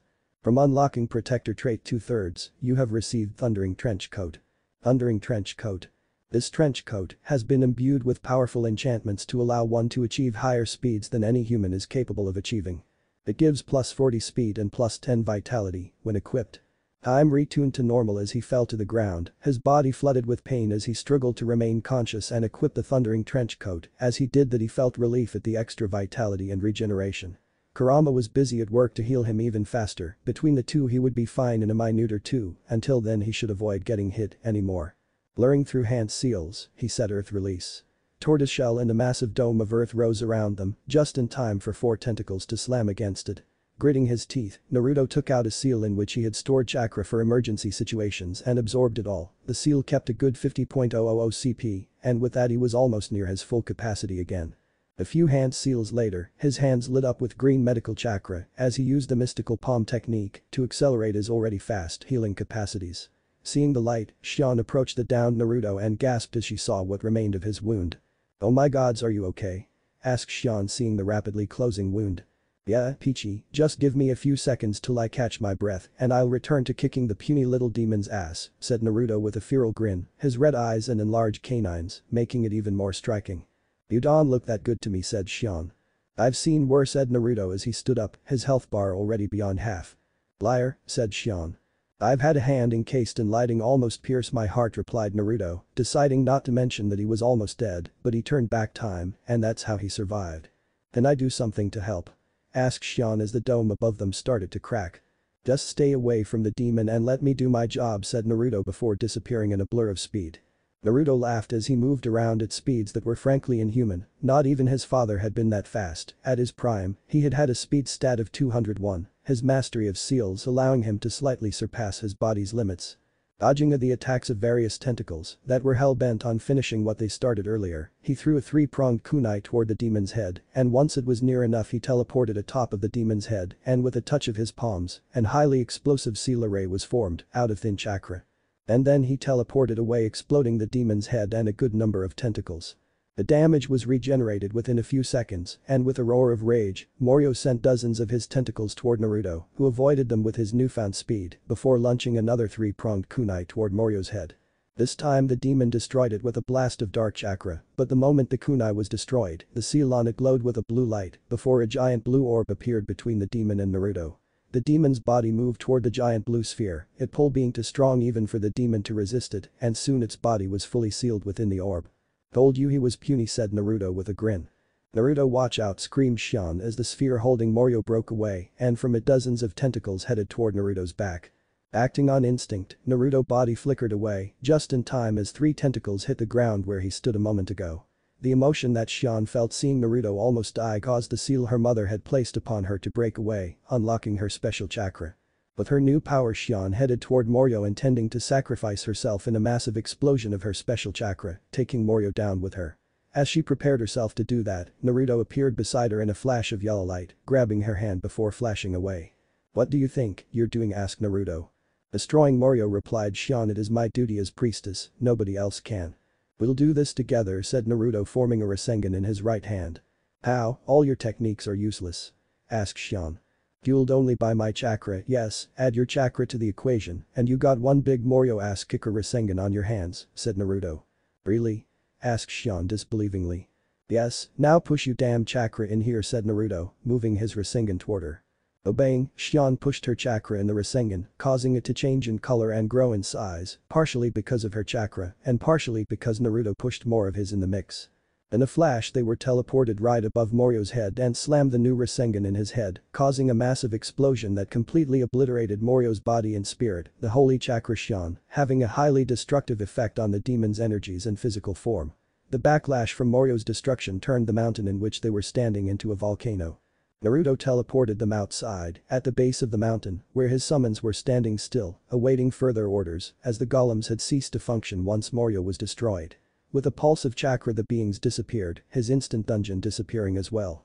After doing that, Naruto sat down on a nearby tree stump, his regeneration wasn't fully finished, and his chakra reserves were near depletion again. "One demon down, good work Prat," said Naruto with a grin. "I'm not a prat, you little blonde." Trailed off Shion, not finding a proper name to call Naruto. "Demon," suggested Naruto, smiling. "You're impossible," said Shion, sitting near to him. "I know, but if I wasn't then I wouldn't be me," replied Naruto. "You're wrong," said Shion. "About what?" asked Naruto. Morio isn't truly destroyed, this form yes, but he'll reform again and try to destroy the world again, said Xion wistfully, and I need to continue the line of priestess that will continue to suppress Morio and demons like him, will you help me in doing so? Gladly, but I'm afraid that we can't have a relationship, said Naruto laughing, not one that will work either way. Why? Asked Xion. Because I am an S rank, one who possesses the legendary Rinnegan, I'll be forced to marry many women, and even if I only married one, I would still have to have children with many women to produce as many children that can inherit my potential and my bloodline, of course, explained Naruto. But can't you choose? I mean, you're very strong, the strongest ninja I have ever met. Asked Xion. Nope, even the likes of Hashirama Senju and Madara Uchiha didn't have a choice, replied Naruto, omitting the part in which all emperors were forced to have a small harem, seeing as they rarely produced any children. In fact, the most fertile emperor was the fourth, and he had 4 children, and that guy had 80 wives and concubines. I'm not good at sharing, said Xion. None is, replied Naruto, still we can remain friends, I'll drop by time after time to have a chat. I'd like that, said Xion. Good, now Takagi, stop spying and come down here, said Naruto to the forest behind their backs. You have gotten better, commented Takagi, ready for another heavenly transportation. No, I have marked the palace with Flying Thunder God marker, so no luck in making me vomit this time, answered Naruto, sticking his tongue out to Takagi. Stats at the end of this chapter, XP gained from defeating Morio not included.